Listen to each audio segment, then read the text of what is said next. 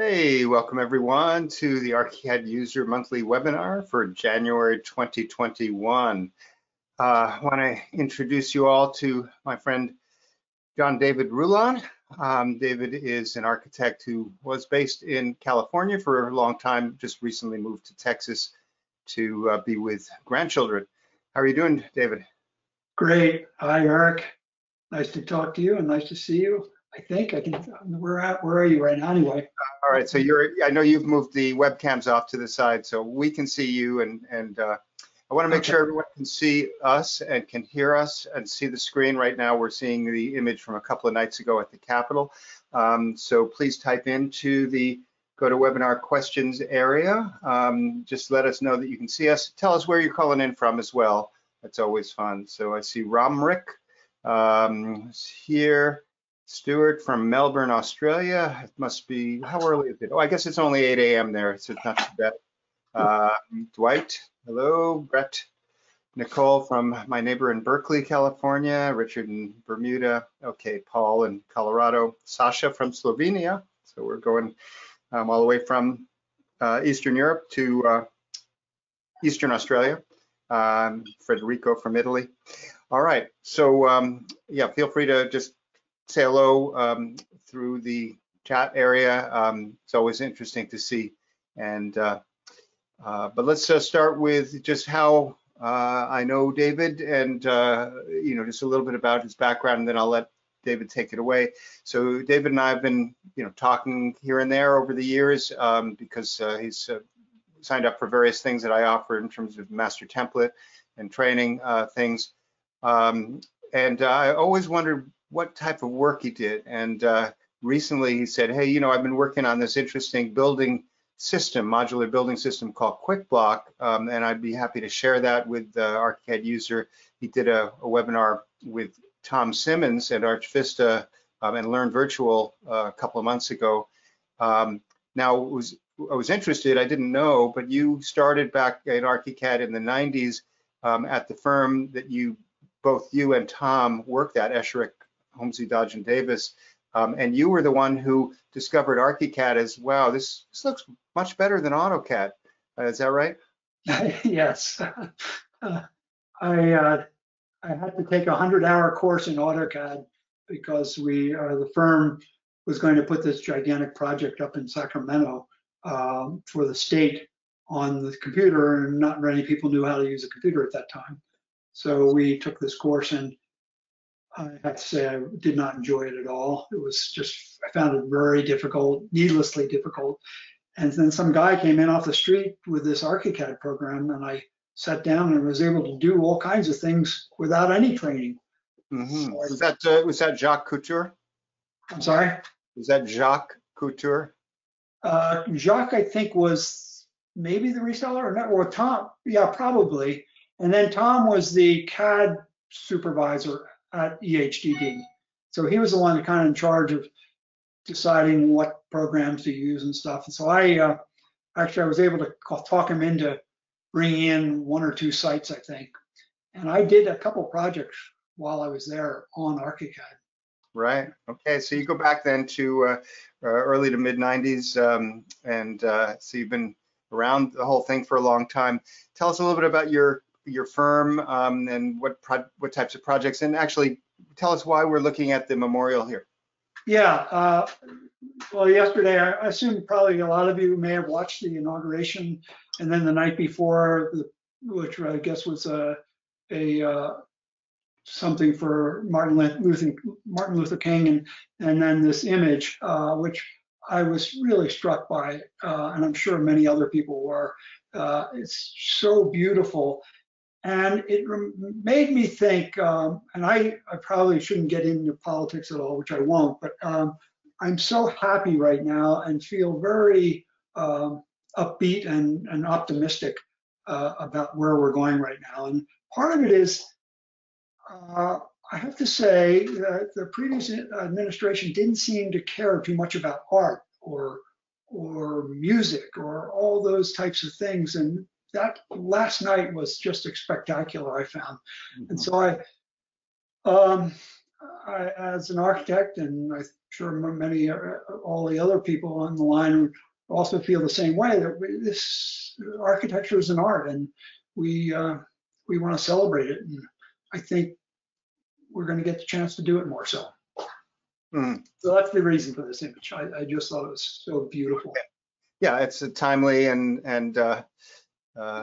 certainly this is a very special moment in time as we transition from one administration to another. And certainly I share your feeling of relief and optimism that, yeah, there's a lot of really challenging problems, but we have someone who's going to take a fresh approach at it, a very positive approach, inclusive one, and you know, hopefully it'll start working out better. So tell us a little bit about your practice over the years. And we're going to be looking at, I'll just give everybody a sneak peek. So we're going to be looking at one of your very large projects, residential, although it's actually for a company, so it's somewhat of a commercial residential hybrid. So we'll be looking at that, and then we'll be looking at this building system that you've developed that solves a number of issues in terms of the way that buildings are constructed. So it's obviously not going to be the way that all buildings are constructed, but it does solve some specific challenges, and it'll be interesting to see how you've worked through that with ArchiCAD as a working tool. So tell us a little bit about your practice in general, and then we'll go into your project. Yeah, I've been around for a while. I've studied architecture at University of Pennsylvania. I first got a bachelor's degree in engineering, and worked for a couple of years as an engineer. And then I decided I really liked architecture, but I didn't know if I had any skill at it. And so I took a few courses and was able, I think I actually applied once to a bunch of schools, didn't get in anywhere, then applied the next year to other schools, and I was able to get into the University of Pennsylvania, and so I went there and totally enjoyed it. At the time, probably most of you are familiar with Louis Kahn. He taught there, but he died in the spring, and I got there in the fall, so I never got a chance to study under him or work with him at all. But I did have a chance to both study under people that had worked for him and also studied under him. So his work has a very big influence on me, and I've studied a lot of his work. I knew a number of people that knew very well him. After getting out of school, I worked for a man who some of your projects, just maybe. So, David, while you're talking, bring up some of the slides of your projects, so we're not just sitting on one image here. Okay, sure, yeah. This actually is the one we're going to talk about later. This is a house that is a large house. I'll go over it in a minute, but I just made a couple slides here that I'll show based on kind of some of my work, and then actually let me go to the while I'll cycle through these while I'm talking. So let's see. Okay. So I won't say anything about them right now, and we can come back to some of the pictures of this house later when I'm showing the drawings and things. Anyway, so I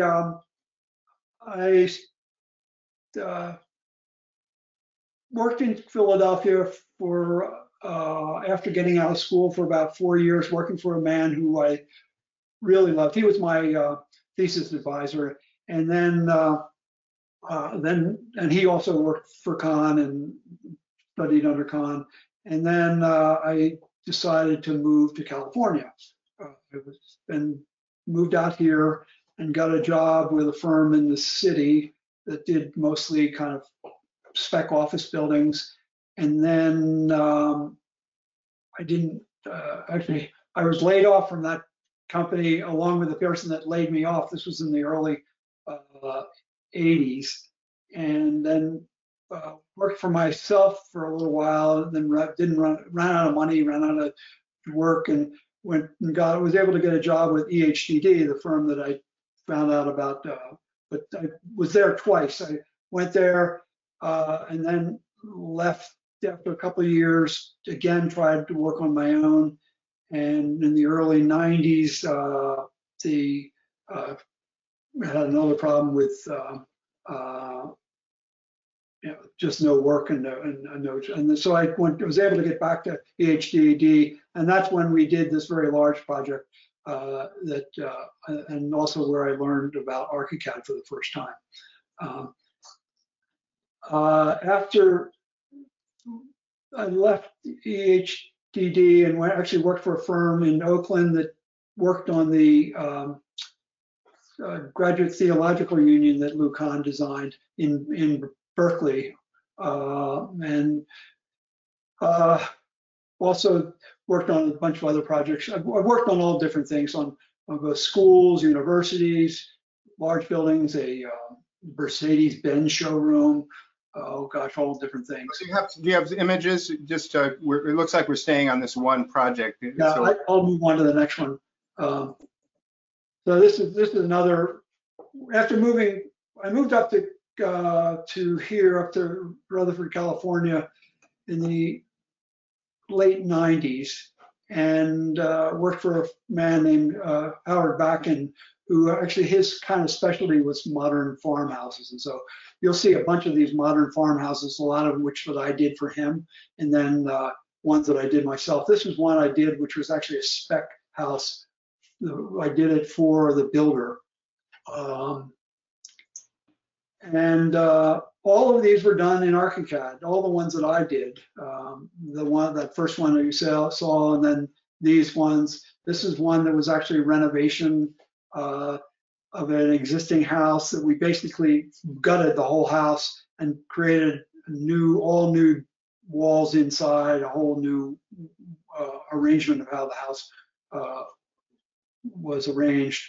And then the stone was actually there, but it was set there with the mortar was set way back in, so I decided to pull it back out and make it more wall-like and less individual stones. And that was a new thing. Anyway, then this is another house, another kind of this a little less modern farmhouse and more, I don't know what you want to call it, but and then one of the big things, I always like to introduce light into the spaces, often in the middle of the space with cupolas, and then big, especially here in California, you can have big wide porches and open them up. Also, one of the things at Howard Backen's office, where I worked there for 10 years, from '99 to 2008 or so, and we have these big pocketed sliding doors that make very big openings, and it's a terrific way to go. This is just another of that same house. And then this is that same house. This is in Napa, and you can see the big opening over here. That's easier to see, isn't it? Then this is I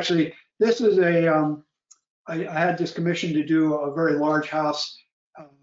Unfortunately, it only went as far as design. They decided they couldn't afford it and didn't want to do it.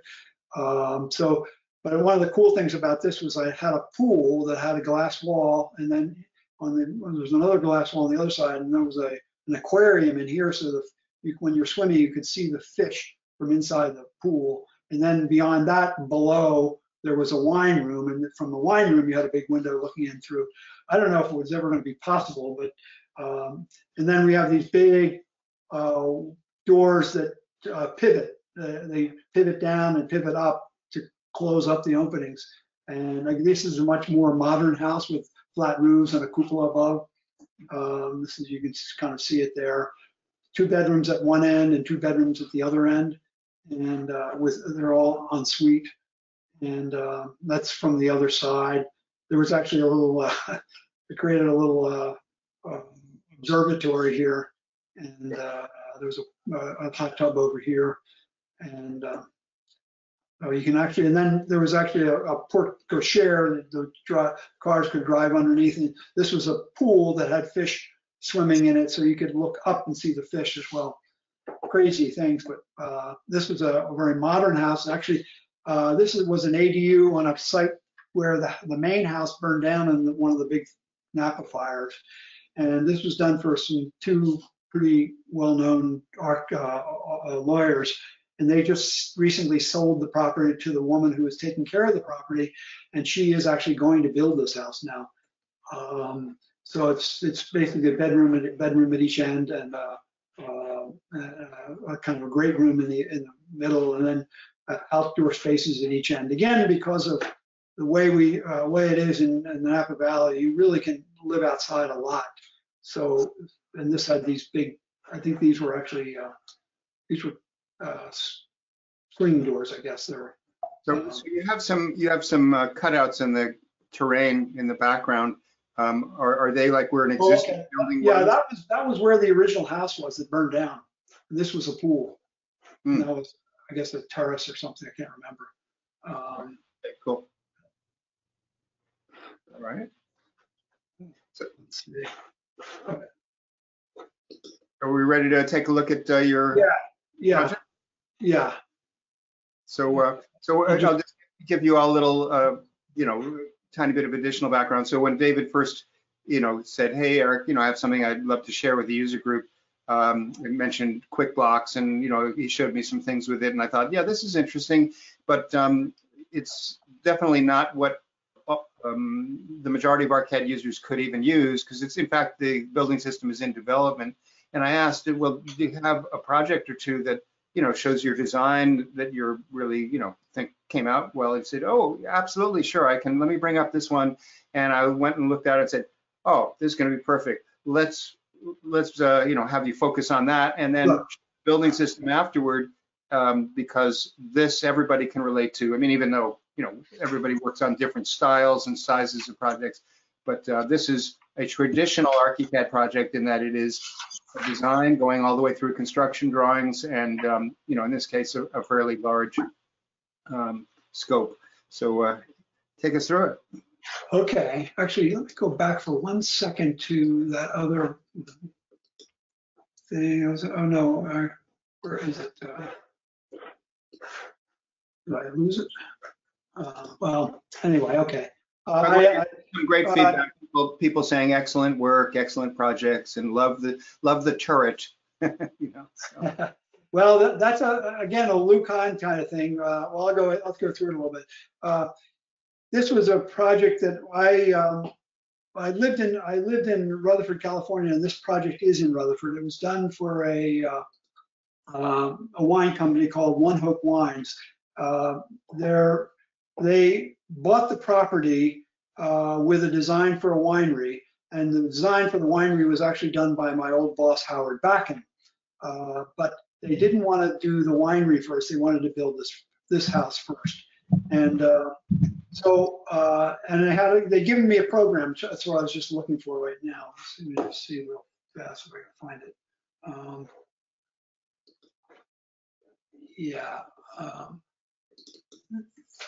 So they actually wrote out a pretty long program. It was turned out, and then you can see the green, and this was the first question they said, what excites about the project?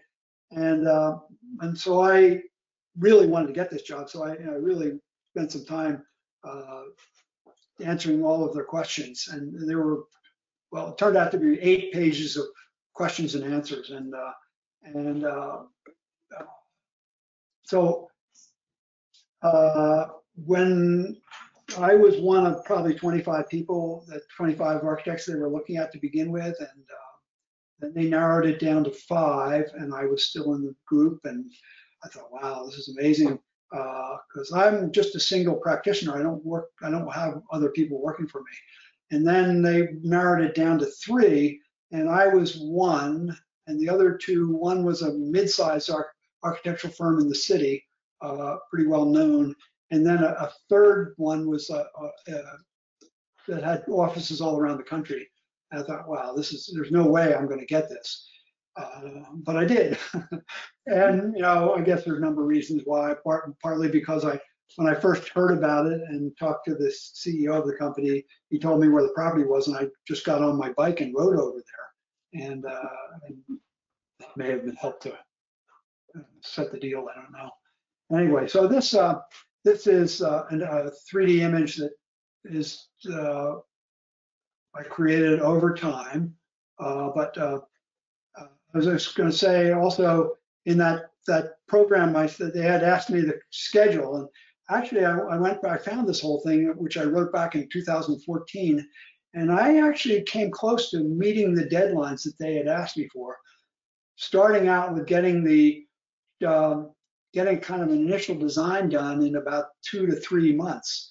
Now, obviously, it was just a ton of details and things that were done. I'm going to go to the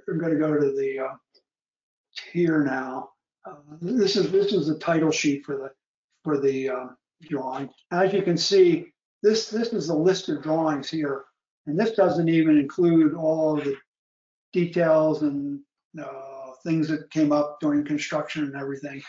But let's see, I kind of made a list of the drawings I might go through, and then I'll show you the site plan, which is layout 9.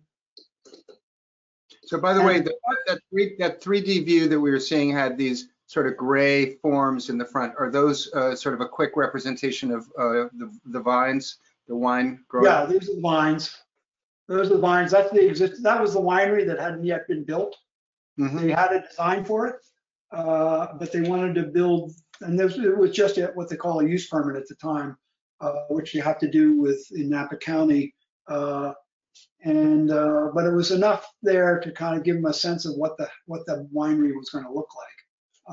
And then, yeah, you can see these are the vines, and I put, I had a whole group. There was landscape architect, the interior designer actually was a woman who worked for One Hope Company. It turns out then she married the CEO, and they had their wedding here at this in 2018, in August of 2018.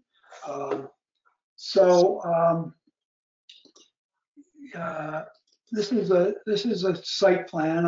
And as you can see, I had a whole bunch of drawings in here, but I was able to create this whole thing in ArchiCAD by myself pretty much, and I would do 3D meetings with them if I couldn't meet with them in person, like we're doing now. And so you can see that this is the site. This is what they call Highway 29, which runs up through the Napa Valley. I used to live about a half mile or mile away. Can you zoom in? Can you zoom in a little bit on the actual drawing? Yeah, I have to get used to the. Okay, so now we can see the main building, and then of course the neighboring buildings and the rows of wine grapes. And then let's see, that's the first floor plan. Well, here's a partial site plan that gets a little closer. And all of this stuff, I mean, the county was really particular about what you had to provide to them, which was a lot. Then this is the first floor plan that I had, because it was so big and I could only fit it on, I could only use such, I think it was 30 by 42 inch sheets. So I couldn't fit everything on the sheet in one floor plan. So I actually broke it up into two halves of the building. But this is the one that has everything on it. This is the first floor plan.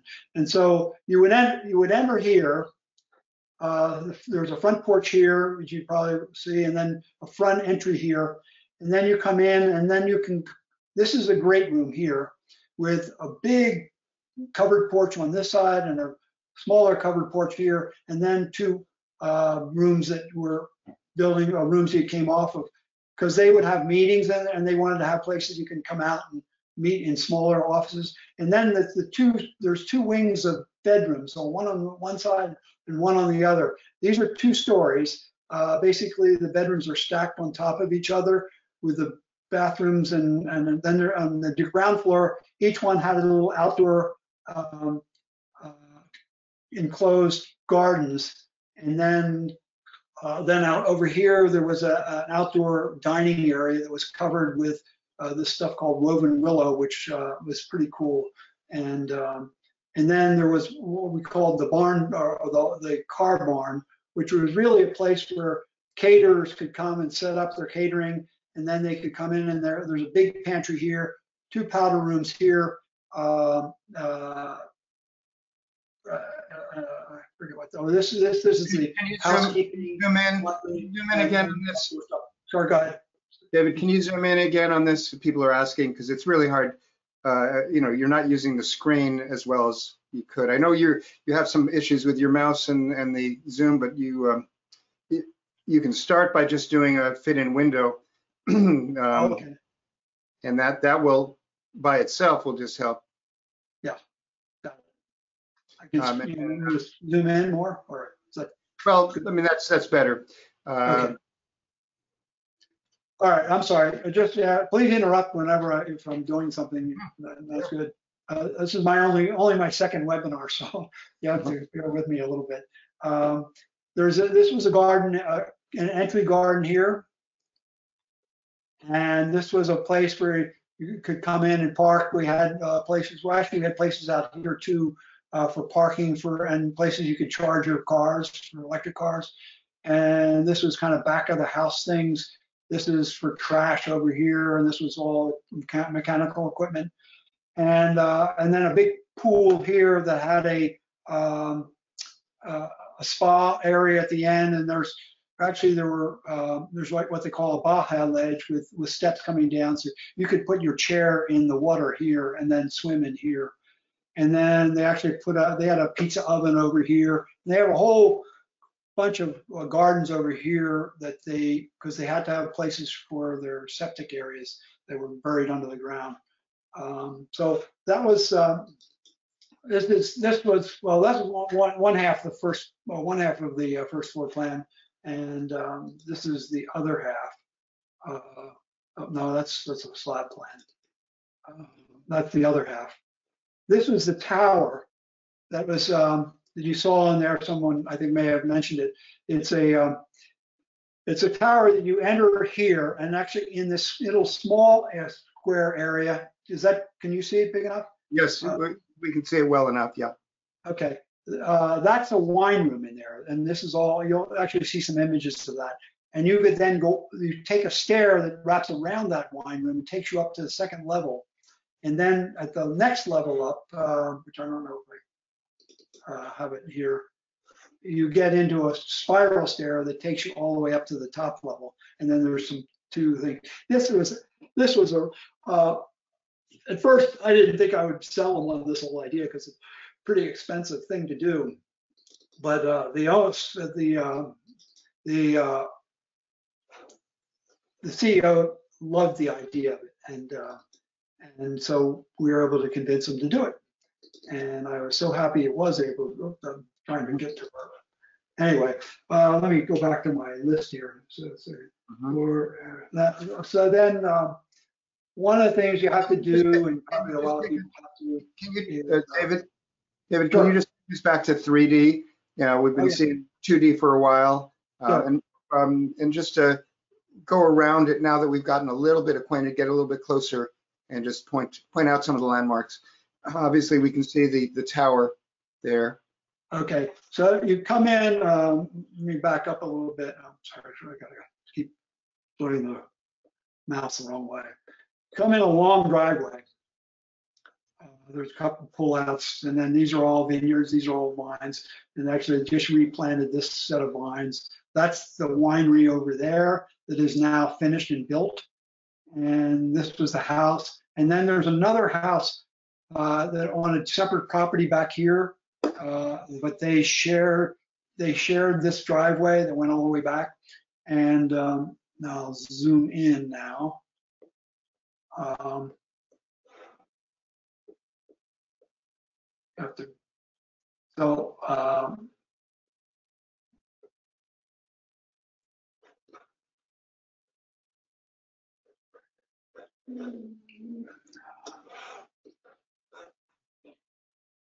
This is the entryway. There's a ramped entryway. You come up onto a porch here, and then come in. That's the front door, which is a steel and glass door, and then further That's on in. the left. That's on the left of the screen. I was wondering, I couldn't quite see. All right. So near the tower.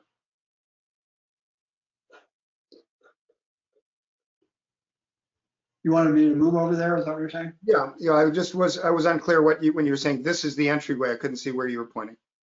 I can, if it's okay, I'll turn off the trees so they don't get in the way. Yeah, that might be good.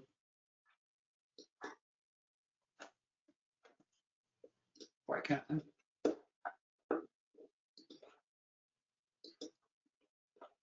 You might still be in orbit mode or something. I don't know.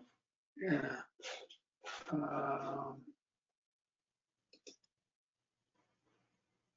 Okay. That better? Yeah, that makes it much easier. Okay, so this is the entry here. It's a covered porch. Actually, people even hang out here and hang out over here. The nice thing about this house is that it has places all around, inside and outside, where people can sit. And then these are these two rooms. This room over here is what they call the man cave, and it's has a fireplace, has some dispensers for wine and beer, and TV above the fireplace, and it's all dark paneling and dark paneling on the roof. And then so let me see if I can move into the house. We come in here, and that's the hallway down to the bedrooms there, to the wing on the south side. And I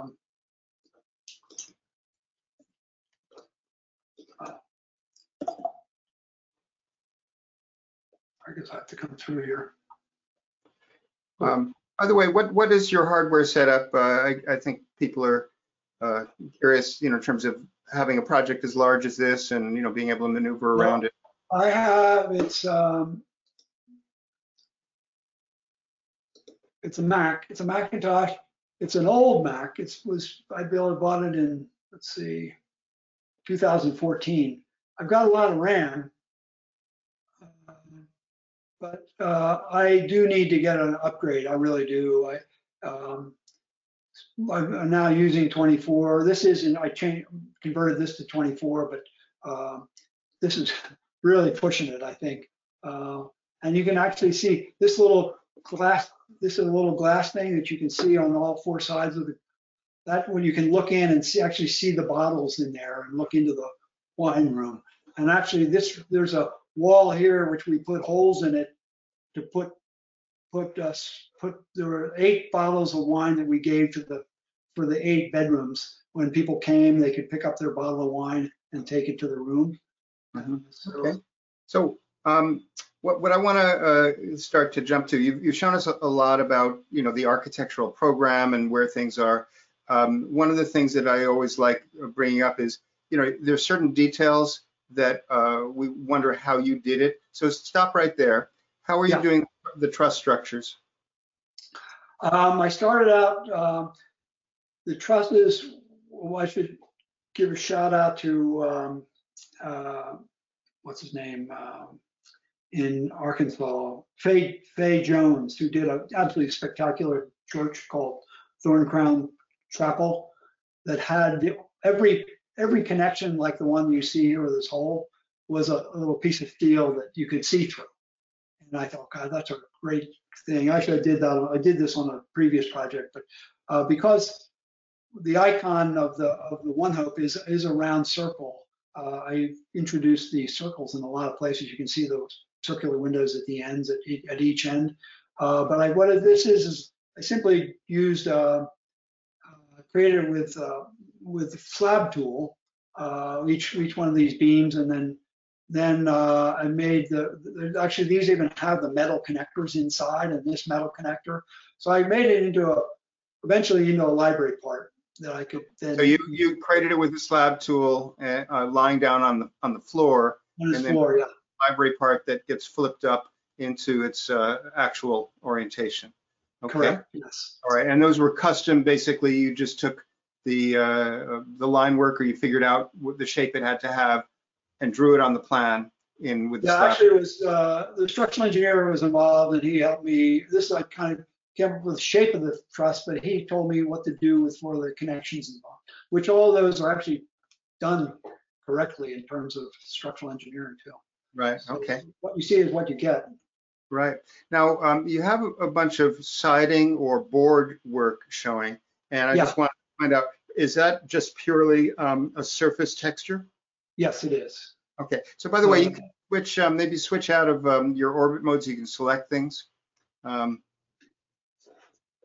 and then, select the wall, and let's just see what the settings are of that wall. Okay, uh, so you've got a composite wall, so it's just basically uniform from top to bottom, and your surfaces say ceiling white or siding. that's on Okay, the outside. This is on you the have a inside. vertical siding, so that's just basically the line work is just showing from that surface. Okay, and Yeah, I'm assuming that your underside of your roofs, your cathedral ceiling sort of thing, that's done in a similar way. similar. Yeah.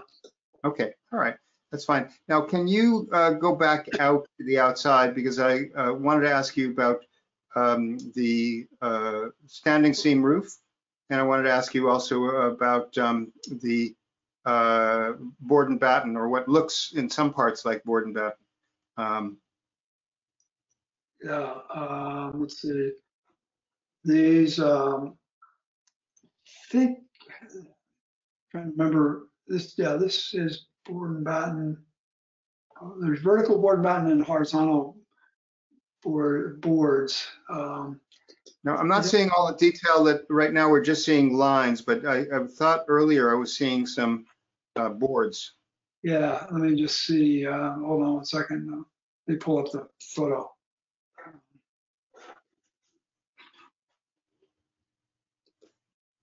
Yeah. I think I did. I thought I did create it so you would see the boards, but it's all done with lines and not.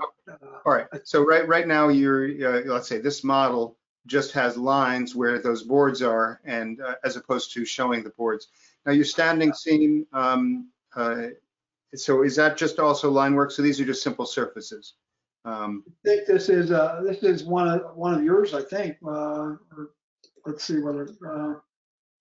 And I have to do a shout out to you, Eric. You created a lot of makes things so much easier in so many ways. But I wish I took advantage more so of what you do.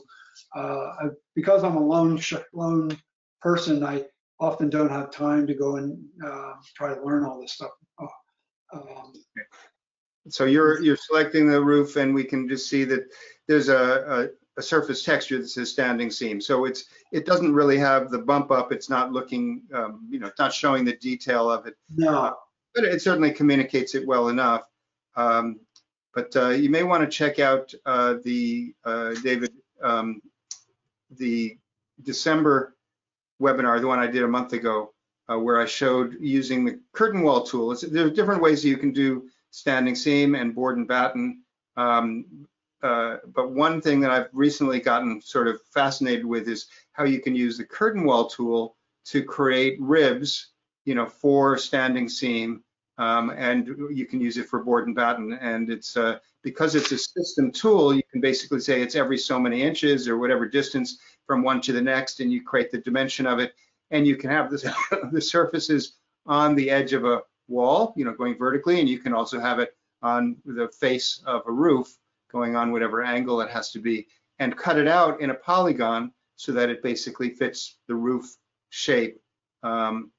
And I did some additional experimentation since then to figure out the best ways to cut out holes for doors and windows, because the curtain wall or the system at first will just go across the whole face. Anyway, so this is how, as far as you took the model, you're getting clean results, and obviously, it's a fascinating design. How did you do the fencing, the little railing stuff there in the? those are actually like I think they're little columns, thin columns and thin beams.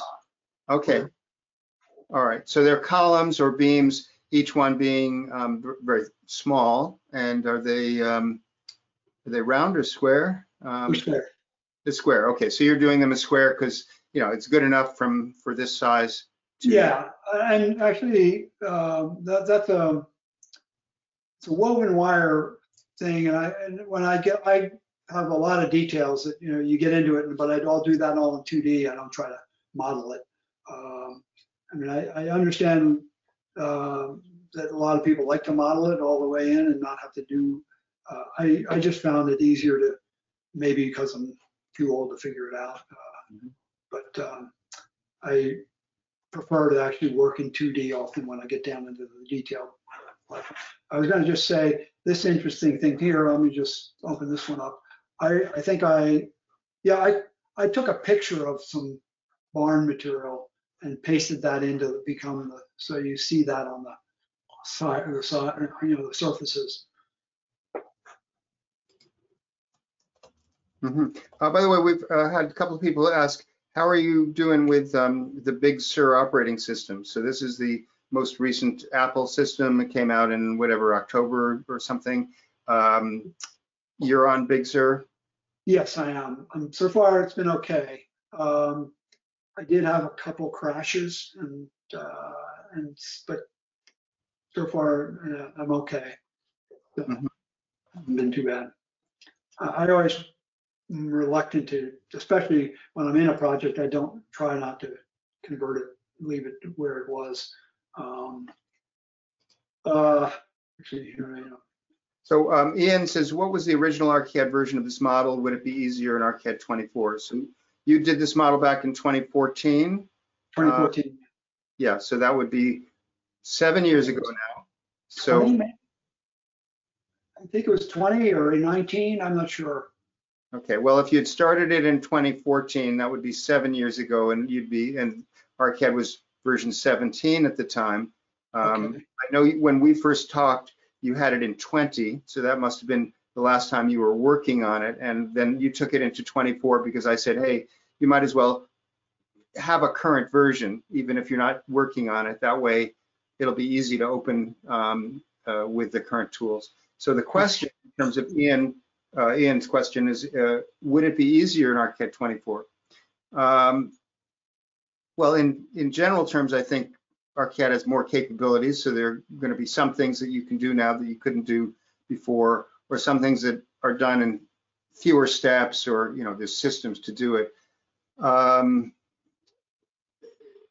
So I think one thing that 24 has, I don't think it had before that, was this twin motion rendering engine, which is amazing, I find. And I've done a bunch of renderings now of things that, and little videos and stuff I thought was really cool. They're really cool.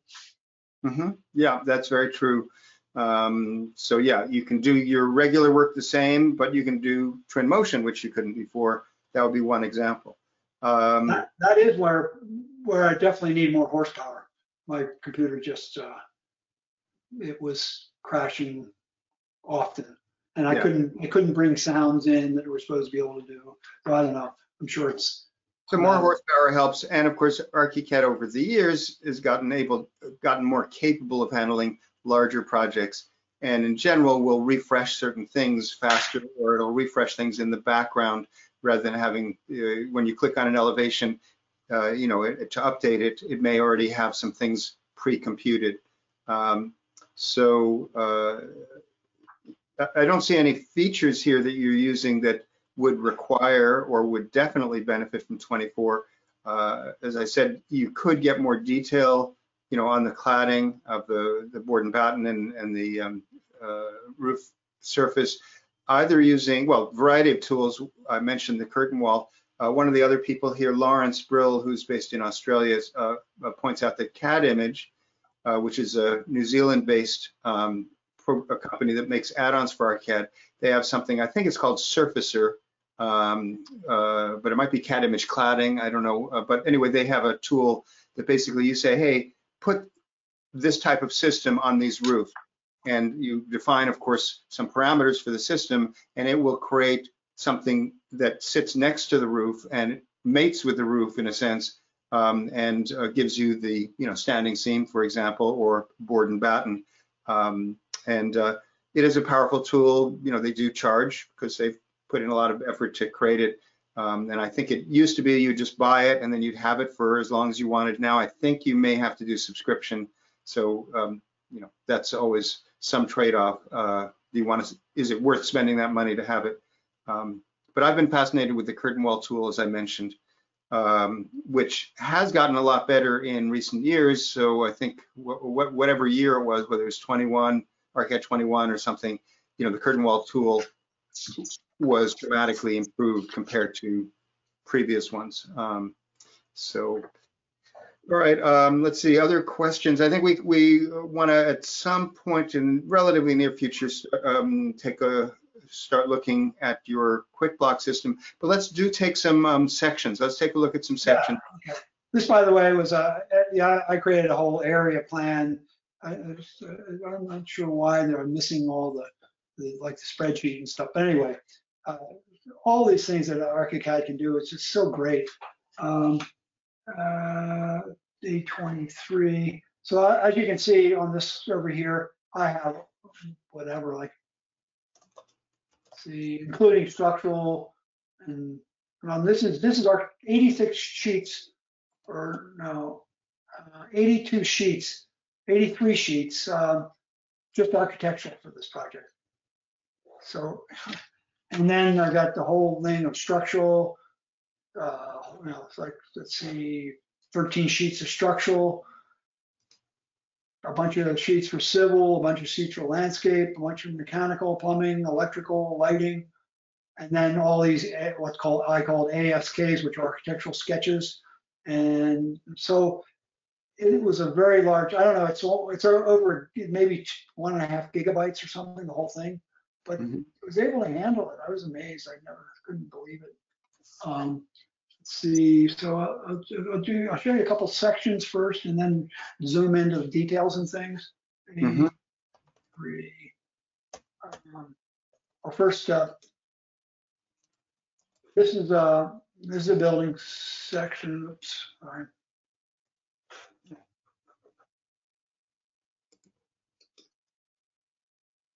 Yeah, these are, and you can see all up here where all the sections are taken, both sections and elevations.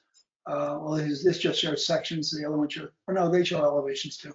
So this is a section through the great room, through the porch towards the front and the porch in the back, and then the bedrooms back here.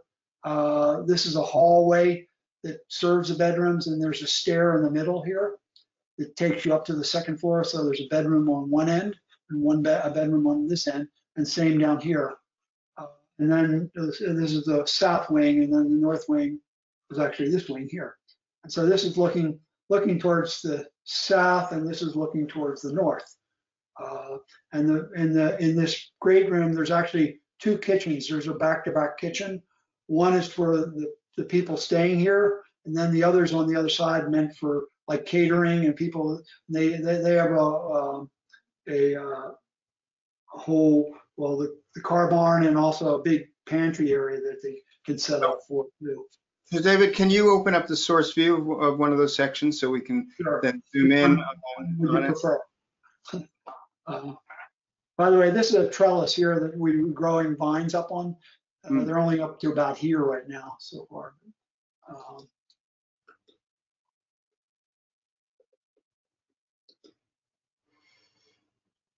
So I'm always interested in seeing how far models have been taken compared to, you know, the 2D line work. So yeah, that's why I want to zoom in. Probably not as good as most of your users, but try to zoom in on where the, you know, some roofs meet walls. Now, well, I have wall sections that kind of really detail it. Yeah, so that's what I want to see is how far did you take it in this, and then you have a wall section that, of course, you know, goes further. All right, so I asked you this in our brief meeting before a few days ago. So the roof insulation is, you said sprayed on? Sprayed on, yeah. Foam. Yes, that's why you've got the different symbol than the soft insulation for the walls. Correct. Okay. And so what here is 2D? Anything here in 2D? 2D. maybe, yeah, these guys, I guess. Is this, what is this? That says it's a roof, so that's actually 3D. Okay. So if you want to just go to the line tool and do Command A, just click the line tool and do Command A. Let me back up a little bit.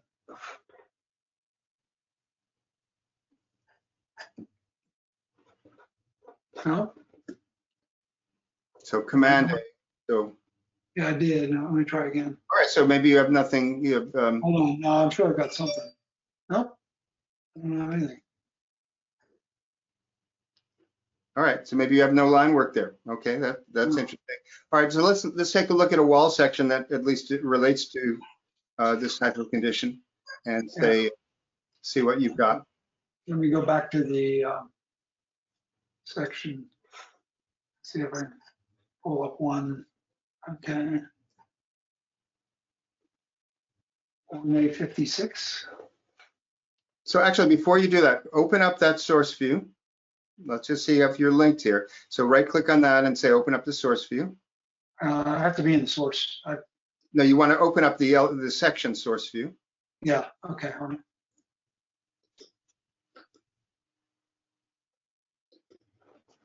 And then in the source view, Yeah, select the actual marker, the one, the 56, whatever we were saying, right.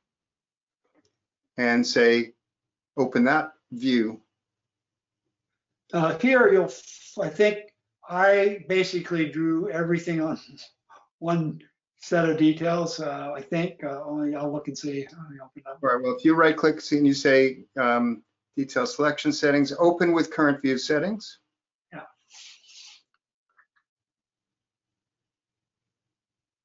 I found it easier because I could then see how things related to other things. Well, okay, we're still not seeing it. So can you right click on that? It's coming up. As I say, my computer's a little slow.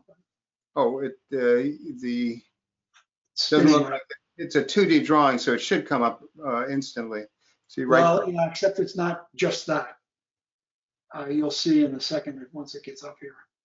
It's probably almost all of the wall sections of the whole house. You have all the wall sections put together in like a worksheet. Yeah. Okay.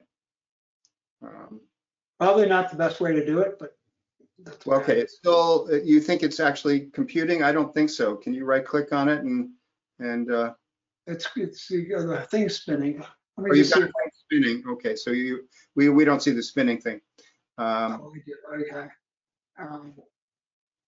What's going on? I hope I didn't crash. Okay, it happens to the best of us. All right, let's see if there are any questions. Oh, yeah, there it is. There it is. It just came up. Oh, okay. All right, good.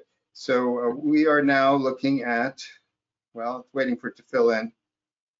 I can zoom in. I'm not sure where that section is, but all right, well, let's just zoom in on one of the sections. With and show so I'd see the sheet on it, but yeah, one. Okay, so you can see there's a bunch of things over here, which are the tower. This is all tower stuff, related stuff. These are, I think this is the great room here. Okay, zoom in on one of those areas, if you could. Yeah, it's right now it's still spinning. Still spinning. Okay. All right. So we can see, obviously, it's a lot of data here. It's a lot of different pieces of the model that are coming up. Clearly, they're not live because they're not arrayed like that in the real model. But it is interesting that it's taking that long just to bring up a 2D drawing and bogging your computer down. But what I do like, and I can understand why you're doing it, is you've got all of these different related wall sections that you can then copy and paste 2D information from one to another, and exactly. you can see the slightly different contexts or the slightly different building elements in there. So hopefully we get to see this. So want to invite questions or comments. So I do see Steve Nichols says all extremely interesting. Hope you got paid well here. Yeah, I was there was an absolutely lovely clients. I totally enjoyed them. I'm actually doing a house for the CEO and his wife. It's a remodel of a little house in Napa, And they do all these wonderful things where they have events for good causes. If anybody wants to buy wine, you should buy it from One Hook, because the part of the money goes towards good things. Mm-hmm. So I want to do a shout out here. I see David Nicholson Cole is on the line. He says, thank you for organizing this webinar. For those of you who don't know, David Nicholson Cole is a very long time ArchiCAD user. He's written a book called the GDL Cookbook. In the 90s, it was one of the Bibles that people like me would go to understand the programming language behind ArchiCAD. He teaches, or used to teach, I'm not sure whether he still is, in Nottingham, I think, in the UK. David, glad you could make it, and I'd like to talk to you sometime. I'll drop you an email. Hopefully I still have your email in there.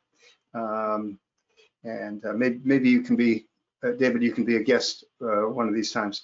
So there's a question from Doug Muir. Could John reveal duration of schedule, building costs, and fees?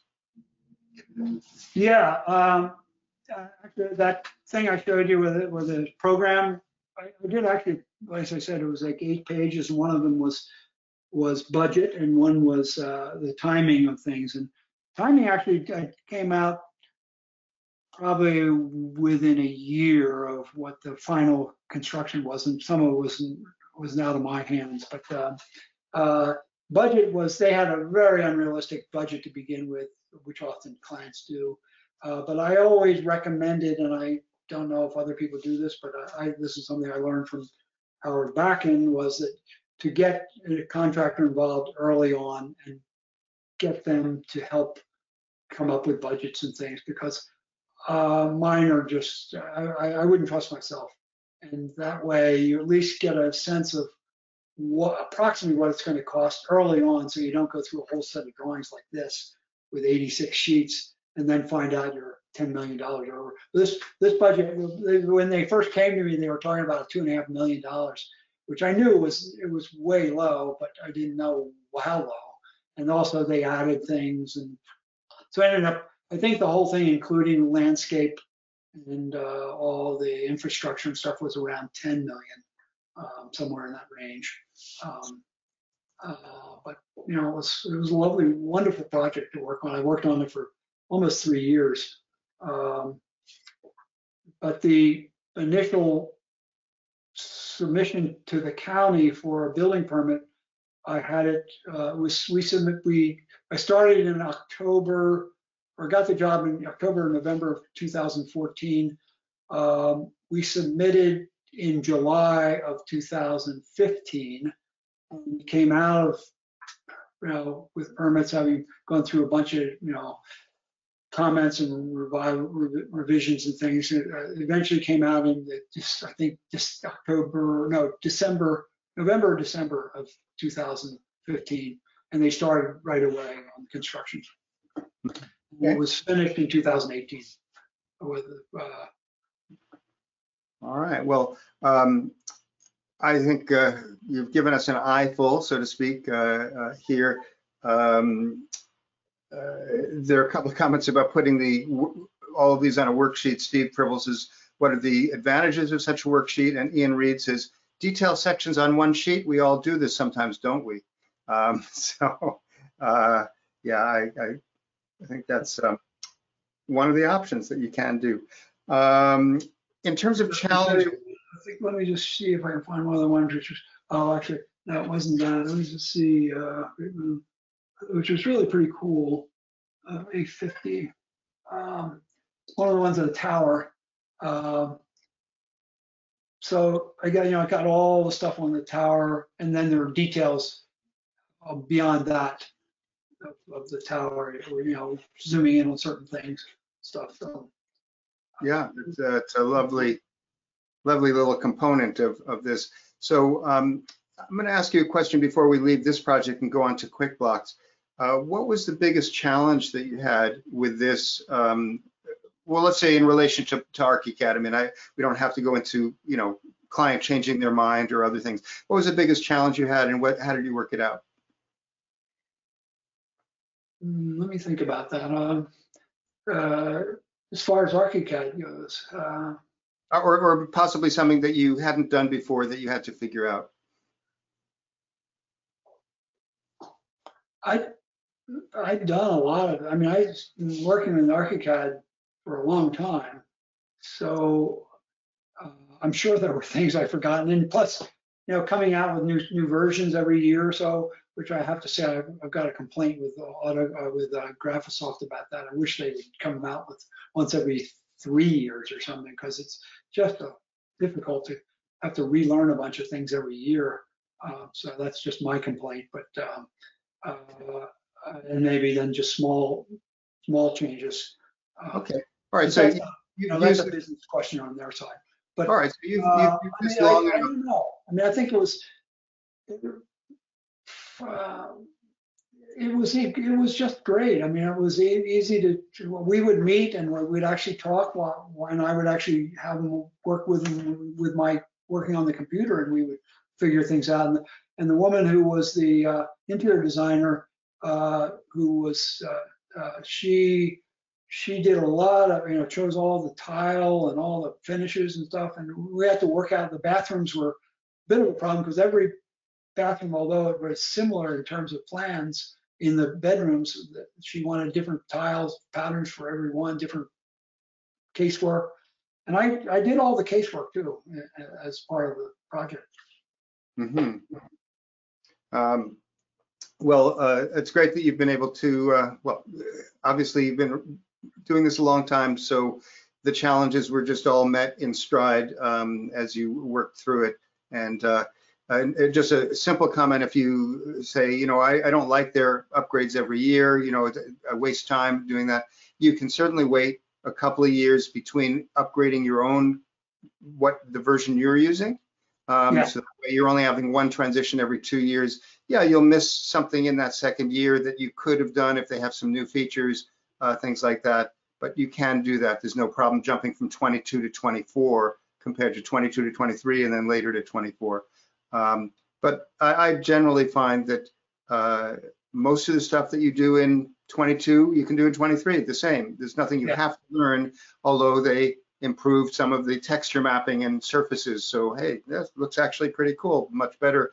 Or you go into 24 and they have some things about structural models. Well, if you're not working with a structural engineering firm closely and collaborating on a project, you don't have to learn that, even though it's in there. So one of the kind of cool things I found was, just modeling and stuff. If I can find it here. I actually created wine bottles that are a whole bunch of them inside the. I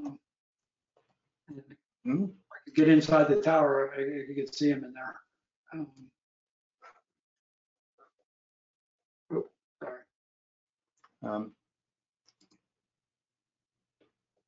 Yeah. So by the way, stay right there. Well, see, I know you were going to show the wine bottles, but you have a spiral staircase. Is that done with the stair tool?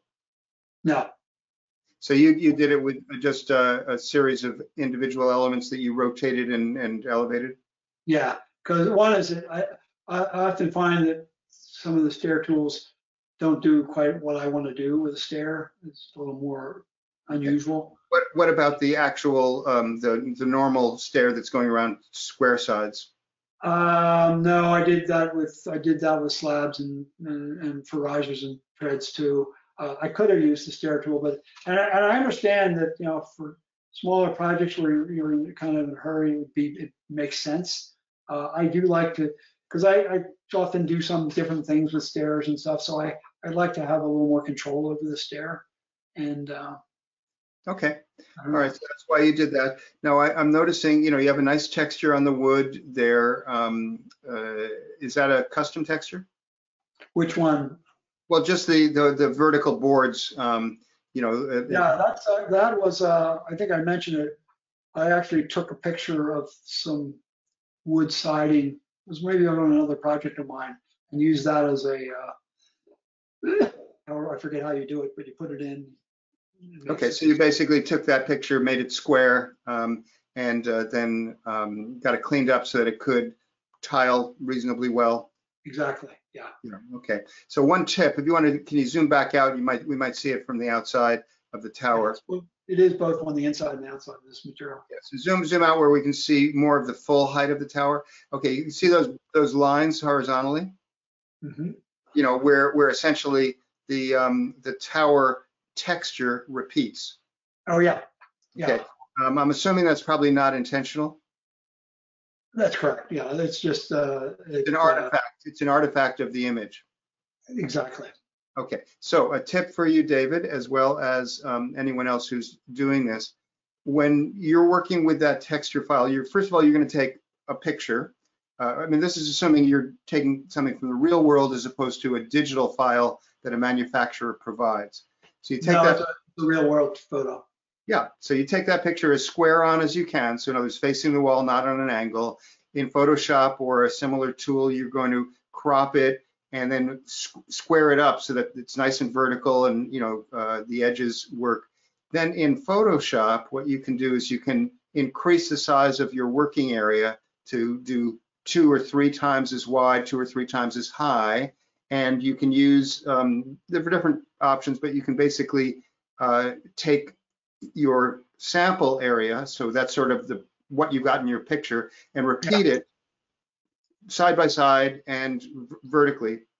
And then you can go and use various tools to lighten, darken, or add some more textural variation.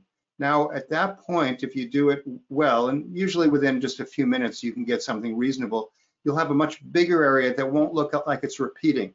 This looks like it's repeating every, 6 or 8 feet vertically, something going on. And we're seeing certain boards horizontally look like they're repeating. There are 2 sort of lighter colored boards that look like they repeat every so often. So you can obscure that by basically making a larger field and then using some digital techniques just to make this a little darker and add a little, other things.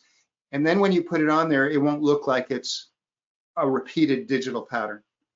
So that was describing in words. Hopefully you all can at least have some idea of what might mean. I might create a tutorial about it because it is a common question. How do you get something that looks natural when your picture image is actually a limited size? So you were going to show something else though, and then I interrupted you. So was there something else in the wine bottles you were talking about? Oh yeah. I mean, just to kind of, because I've used these in other projects too, because I often have wine rooms. Oops, there they are right there. So this is, I just created took a cylinder, a cone, and a thing, and put it together. And I think I made it into a library part.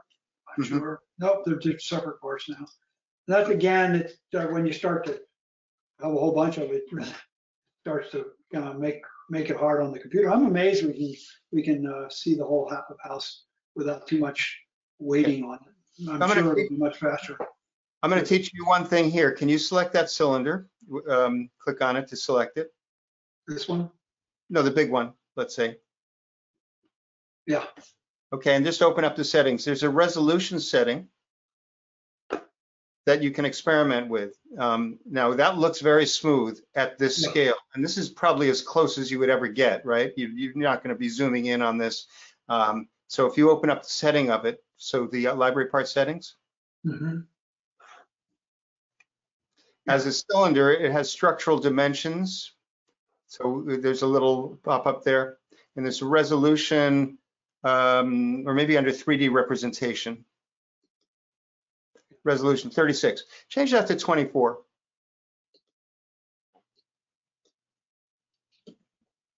And then just go OK. That really doesn't change it much. All right. Well, we can't even see the difference. You could maybe take it down to 18. You could maybe take it down to something like that. Now, think about 24 to 36. That's 2/3 as many. But actually, well, it probably would be 2/3 as many polygons. Just by reducing those things there, like these bottles, you might have 300 bottles. I don't know how many you have, but you could significantly reduce that. And you may find that the cork part or the top part of the bottle, that it can go down to 12 instead of 36. So then it's 1/3, because that's as many polygons as the main part. Got You it. know, Yeah. Good yeah. point. And you can, of course, select all the ones that are similar and change them Sure. all. So you don't have to do them one at a time. Yeah, no, I know. Yeah. Yeah. Anyway, so that's a little tip. So we're at a little over 1 hour, and we have this whole other section of your presentation, which will be on a modular building system called QuickBlock. So was there anything else you wanted to show us in this that we didn't get to? No, I wasn't sure how far I would go, and I kind of highlighted a bunch of different interior elevations or whatever, but I think we've probably seen enough. There's always more we could look at, but you have this whole other thing to show. There's another comment from Steve Nickel, who says he's an older guy as well. I mean, so he says you could search SketchUp Warehouse for a pre-made bottle of wine. If I can do it, David could do it. So he's saying he's an old guy, not super computer savvy, although he does beautiful work with ArchiCAD. Maybe you've seen Steve Nickel. I've done some tutorials with some of his files, because he's always asking good questions. So anyway, importing a pre-made object like a bottle of wine, you could have even things with labels on them. I recognize that it's great to be able to make things so realistic. I just, at some point, I say, okay, that's enough. Yeah. You have to use your imagination a little bit. So, okay. So anyway, right. We're going to switch gears here to a whole different area.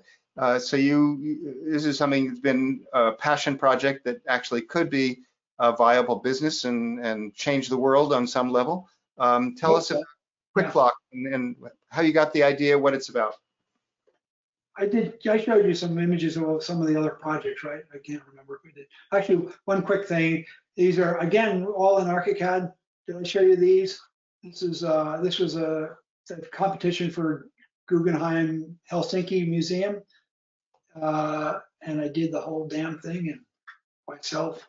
And then this was actually World Trade Center for competition back when they did the memorial.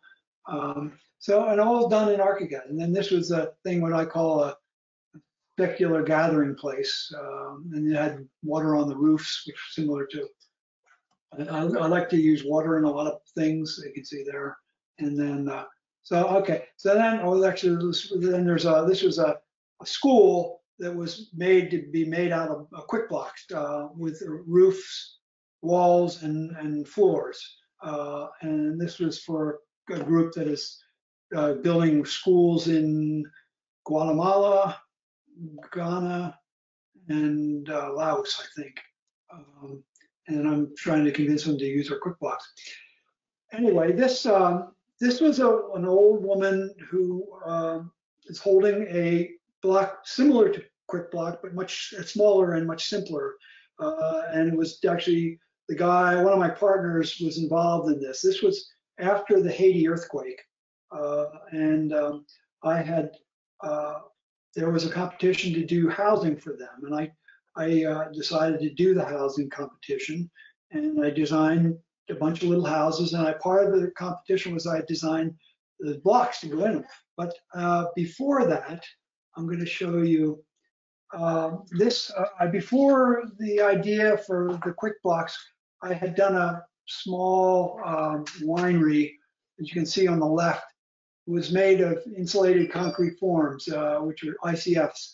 And it was a great, I loved it. The owners loved it. The builder loved it because it went up very fast. I don't know if people are familiar with ICFs. Are like giant Lego blocks that are styrofoam on two sides, and you fill up the inside with concrete. And so it's essentially a form for concrete, and you can snap your rebar into it and everything.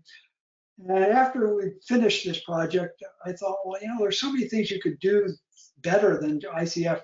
Part of it was because you got insulation, about 2 inches of insulation of styrofoam on both sides.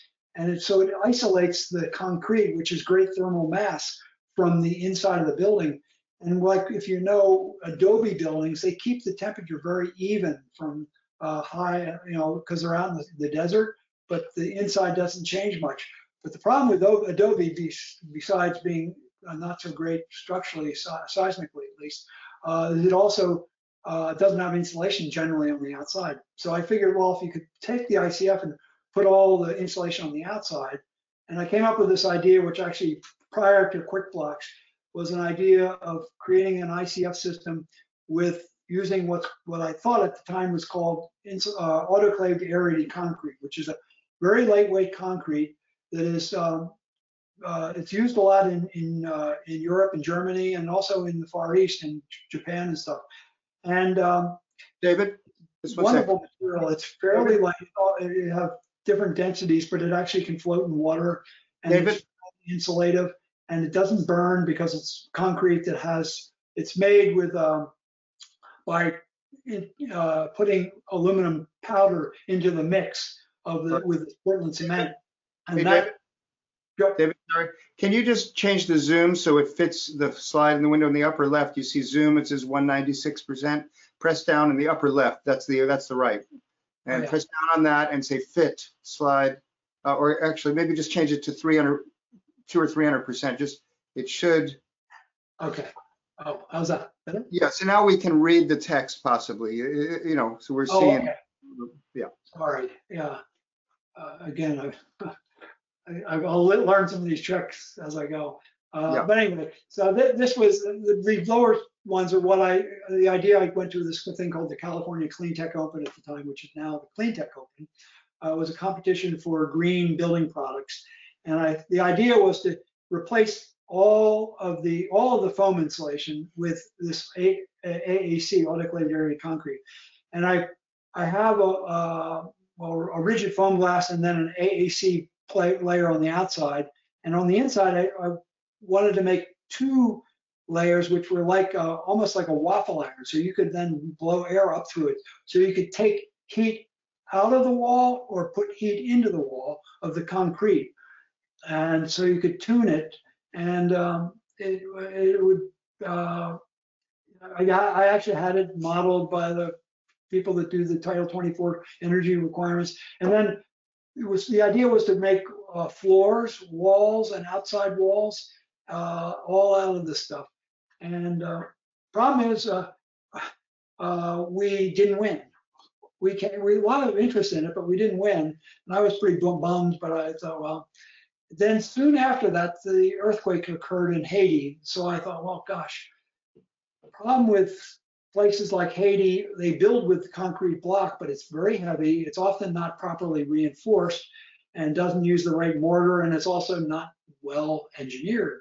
So I thought, well, let's make something that's a lightweight concrete. I was thinking it was AAC at the time, but it turned out, learned it couldn't do that. So this was the competition I did for Haiti. This was a unit that had a big property around it. It was a duplex. So the plan was the same on both sides. And you can see the triangular voids here, which is what that was originally, was a 45, 45, 90-degree triangle. And you can see the sections and stuff and all. And this time I actually did win for a little while. And then they ended up, they had about 50 winners, and they realized that's not going to work. So I was unwon. But I decided I was going to keep going with the system because I thought it had some great merit to it. So that was the initial beginnings of QuickBlocks. And going back to this woman here, you'll see a little later, this is how I met one of my partners who was involved with these little blocks and the material. This is made out of cellular lightweight concrete, which is similar to autoclaved aerated concrete.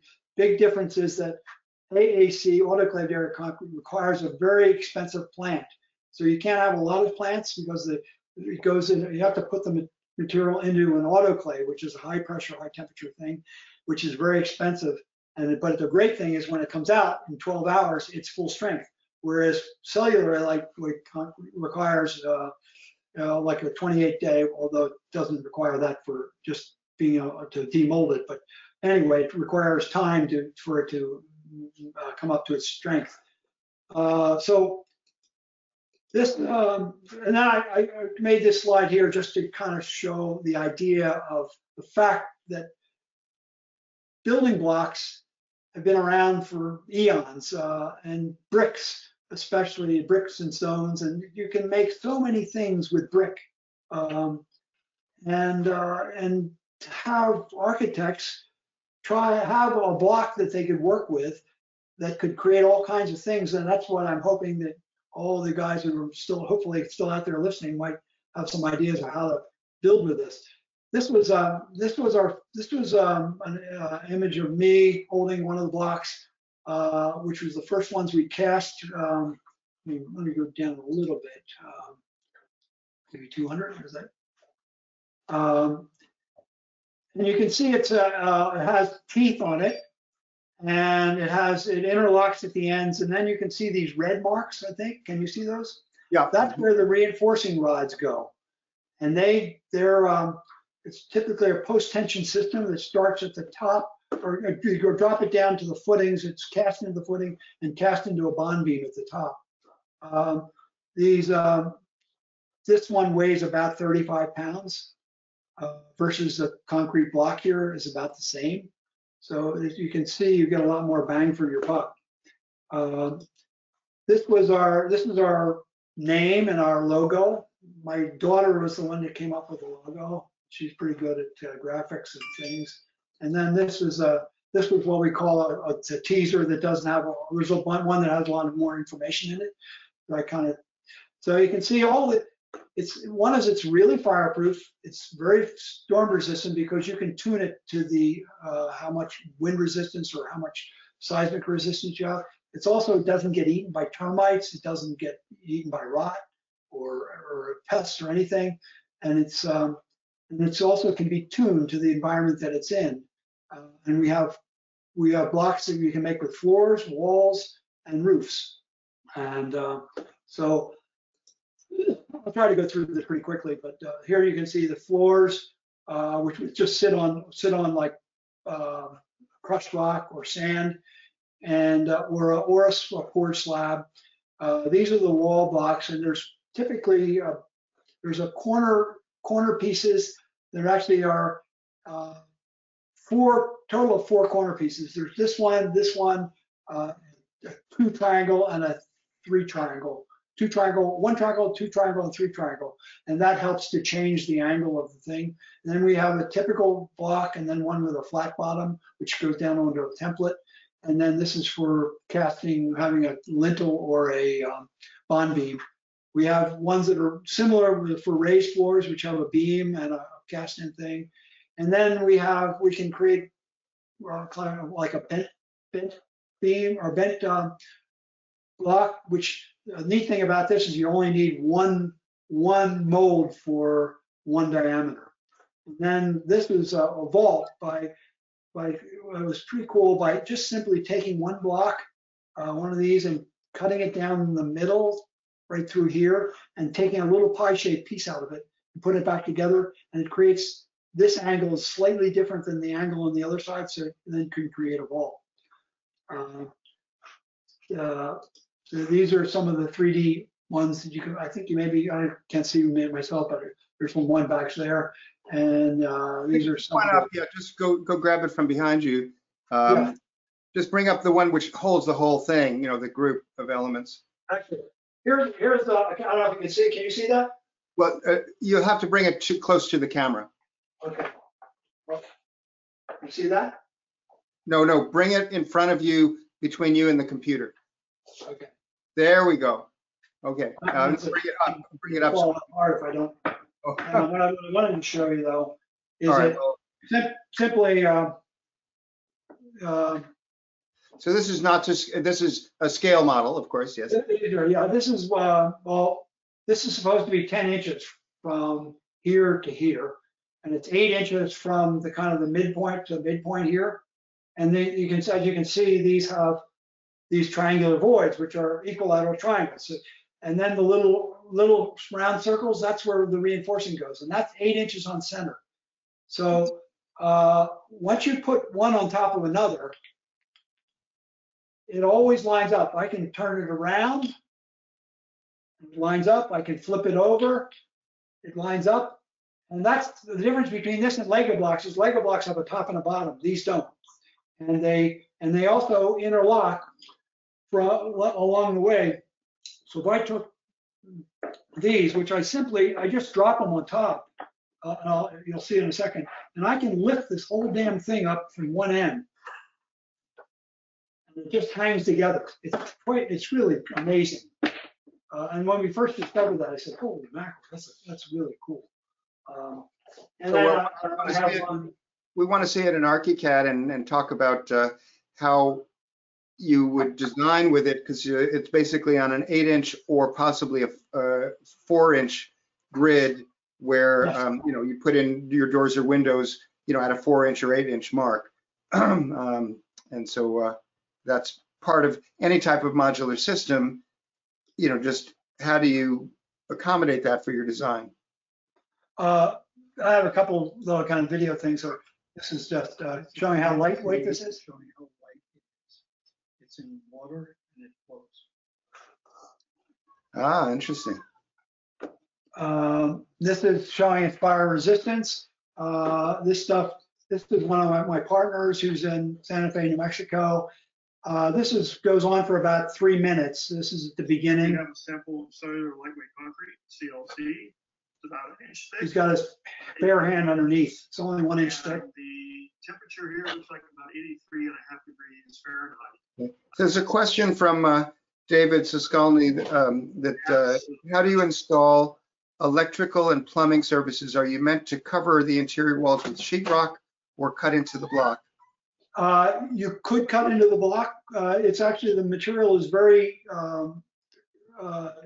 you can cut it with even wood tools. It's amazing stuff. But you can also put things in the voids if you want, smaller pipes or smaller conduit and stuff. Or you can cut in the block or even further the wall on the inside, and for big pipes for like plumbing pipes and things. Okay.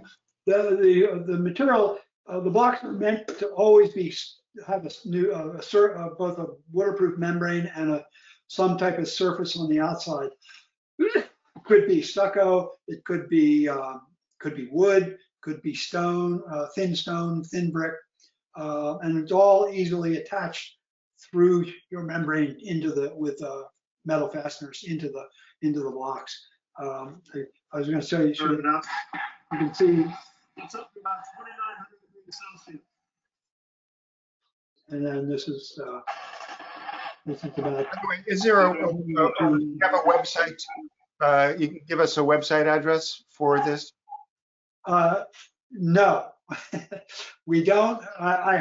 We're working on the web, but we don't have a product yet to sell. We're still in the startup stage, and we got so many things to do, like getting the approvals, ICBO approvals, and a lot of things. So what we're gonna try to do first is gonna make some small.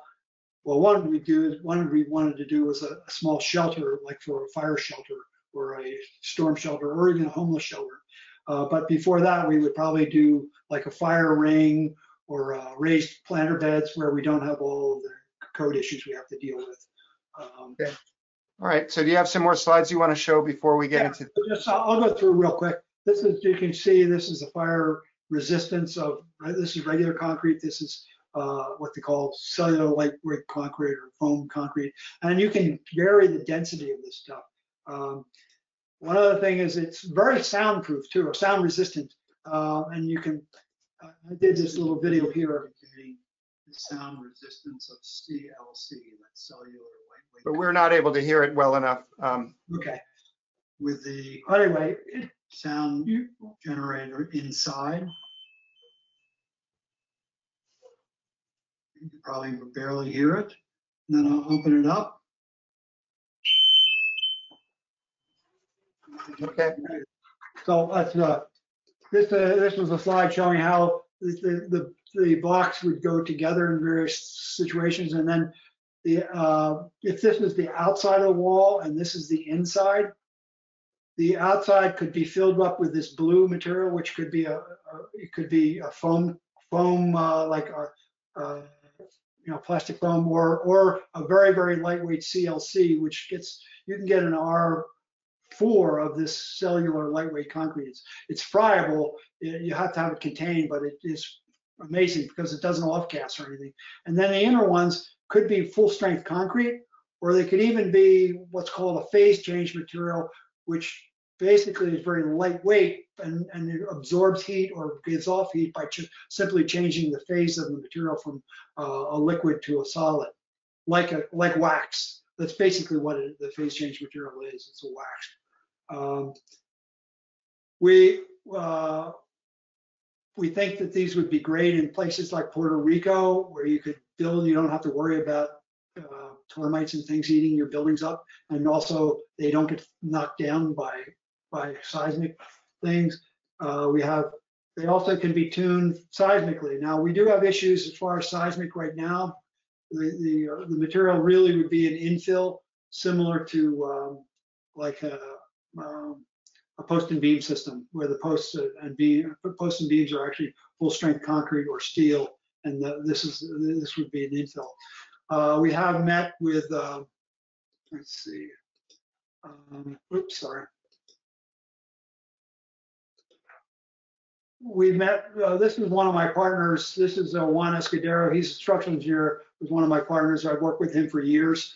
And this is the man who's in charge of the lab at UC Berkeley, they do all the seismic testing and testing of things. And we met with them for an all afternoon, and he told us what we need to do to get various things tested.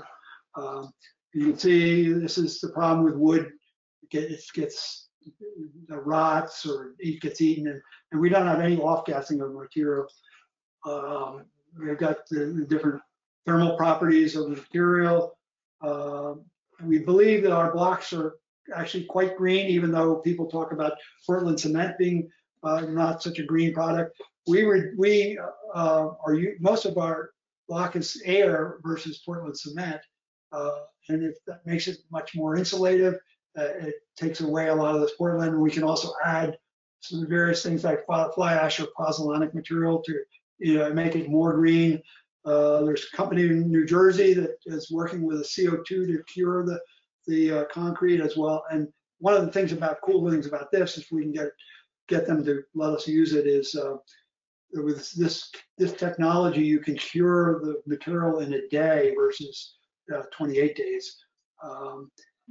Other things are, there's virtually no waste in this system, because we would have an app where you would know exactly how many blocks, what blocks, and where they go, and we would then number them in the factory, ship them out on pallets in a way that you could disassemble the pallets and assemble the wall like paint by number.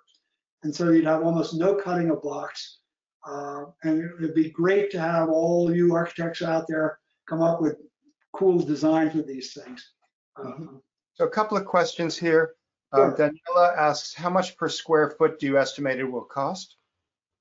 We actually believe, and until we have actually built some small buildings, which part of it is we're raising money in order to get the molds made to make the blocks, but we think we're almost going to be close to wood frame construction.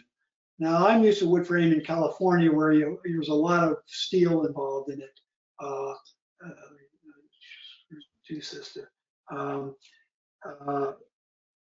In other places, you don't have quite as much steel, but you still have it for wind loading and stuff, with clips and various things.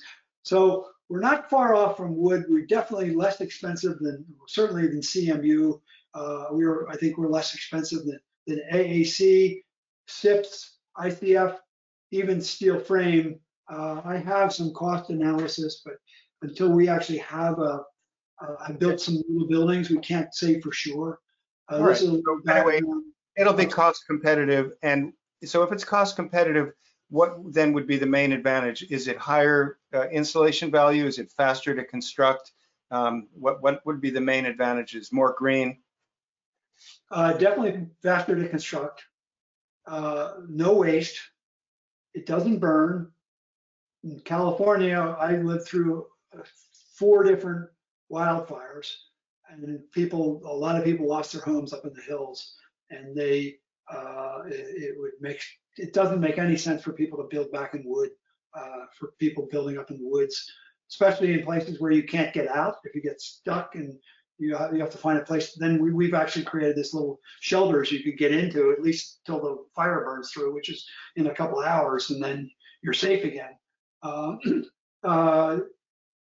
We think it's we think it would be stronger too. Okay. The steel is introduced at the most efficient place.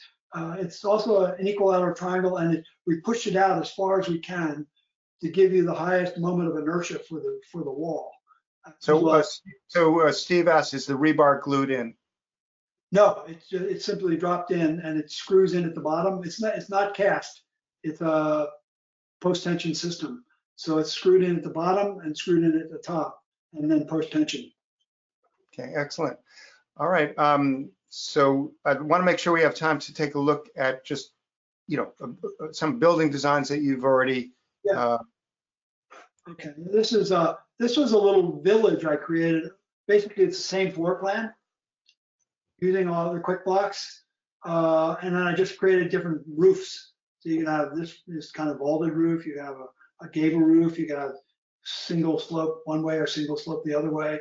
And the neat thing is that these roofs can be the blocks also, so that you could run air on the floor, up the walls, and up the roof and out. So you can tune the building. So these are, let's see. Actually, there's this one. Here, this was with the twin motion actually. And if I can't figure out how to get the sound on for these things, but I thought it was really pretty amazing. And then these were little homeless shelters I designed. That again, it's a little movie showing, and the idea was that each of these would have a different color stucco, and there's 4 units, 4 homeless units clustered together, and then there's a bathroom one and a kitchen one. I can show you. This is the cluster of 4 homeless shelters, or emergency shelters. Maybe it's a bunk bed in here or whatever. And then there's a community kitchen and community showers, men's and women's both sides. This is our original team. That's me. This is a man who is one of my, it was actually Howard Backen's client to begin with. And, he was the one who put up the money for the first patent. We have 2 patents, by the way. This is the guy in Santa Fe, New Mexico, who has who does extensive experience with these materials and also sells AAC and CLC. And it's a connection with a German company. This was one of my good friends who was a landscape architect or landscape contractor and had a business in precast. And then Juan Escudero was a structural engineer. And then since then, my son has been part of the team, and my daughter also. She did the logo, and my son's been involved with marketing and stuff. This was, I wanted to show this kind of, to start out, I showed this image here. This was this group of people. They cast the blocks on site, and they built the houses on the same site. And I think that you could almost do. We have actually designs for plants, or mobile plants that you could bring in on a truck and cast all your blocks on site, or cast them on a site nearby or something. This is, by the way, I sent this to you, Eric. If you wanted to, you could get on my website, which is my architecture website, and you can send you this little teaser, or I send it to Eric too. And I'm open to any kind of questions or comments and thoughts or whatever. I really, as I say, I would love to have you guys and girls and guys come up with all kinds of ideas of how you could create beautiful buildings with these things. And actually, one other thing I wanted to mention, which I didn't mention, was one of the things that's really neat is the fact that this is a thick wall. And what it does is it allows you to make really nice window openings and door openings where you could even flare the openings and so it allows the light to shine in. And the other thing is, which I was reminded of because when I went to a kind of a webinar, it was actually a presentation by the guy who does rammed earth buildings, and he gave a whole presentation. Rammed earth is a beautiful material, but it's really heavy and it's not very easily reinforced properly. But he did say something that stuck with me was one of the amazing things which I showed you, that sound resistance. He said people that build these rammed earth buildings, one thing they really love is they have great sex in them. I thought, whoa, now that's a selling point. I hope that wasn't too offensive to anyone, but this stuff would really be very, very quiet, very quiet. Okay, so I'll invite people to just type in some questions, but let's take a look at ArchiCAD at just a small project, and because I want to show a couple of things before we finish up about modular, being able to place things for modular component systems. So you want to bring up your other ArchiCAD project that just has the ADU, or potentially I could just bring it up and show a couple of things from it. Maybe that's actually better if that's okay. Because I think I've lost it. Yeah. I have it lined up, but I don't know where it is. I'll look too, just in case. Okay. All right. So I'm going to make myself presenter here so that I can show you a couple of things. So I'm going to show you just what David sent in over to me and teach a couple of things that David wasn't aware of that I think you'll all find useful in any sort of modular system. So let me make myself presenter here. Here. Okay. So you should be seeing. Tell me, are you seeing my screen with your ADU little house? Yeah. Okay. Yeah. All right. So the actual building here, of course, is very, very simple. Go to 3D. This is what we've got. So it's not as simple as it looked like on the floor plan because it does have, a second story, et cetera there. All right. Well, one of the things that you always need to do is to be able to put the doors and windows at the right places so that it fits in. You can see how the end of this window, the two ends, match these lines. Now, the way, David, that you have this set up is you actually drew lines. So if I turn off groups here, this is simply a line. So David, you just basically drew a bunch of lines, or use the multiply command, and in fact over here you can see this is just a grid of lines, purely lines. And then obviously you can have that off to the side of a building design. You can drop it in and then trim it, so you just get rid of the outsides. That's relatively quick, and you can hide it and show it based on the layer. But for one thing, this is an 8-inch module here. So if I measure, from one intersection to the next, it's 8-inch. And you said you can put things at 4 inches, right? Yes. Yes, that's true. Okay. All right. So I'm going to, and it appears from what you told me that this polyline, so this is just a polyline, is the center of the block. And this is actually the distance from here. If I measure from here to this point, this is the 8x8 thing. So basically, you're, even though the line, you've trimmed it to the inside face here, essentially, this is the center of your design module, and the natural divisions are every 8 inches. But you could do things at 4 inch. So how would you? I'm going to just demonstrate something off to the side. If I take this wall, so if I drop this wall, and I'm drawing this off to the side here. All right, so it could be any length, and I could type in that I want it to be 12 feet, in length here. So that's not, of course, any problem for anybody. But if we want to be able to just sort of move and snap and make sure that it's on a module, it's good to have a grid. Now the grid, for those of you who use it, and I know that you said, David, you don't use it much, and probably in part because you don't understand how easy it is to set up certain things. So what I'll do is I'll just show on the view menu, if I turn on the construction grid display, by default in the US, it's every 4 feet. Okay, now that's okay. It gives you some sense of scale. It's like graph paper, right? But it doesn't really help you with this type of modular construction. If you tell it to snap to the construction grid, then when I'm drawing, it's going to draw it to the nearest 4-foot section. All right, well, that's okay, except we want to be able to do finer points. So there is a concept in the grid here. So we go to grid and editing plane options, grids and backgrounds, where you can say there's a snap grid. So the snap grid is on a smaller division, in this case, 4 inches. So if I say I'd like to snap to the nearest 4-inch mark, well, now we're getting to the actual module that you're talking about.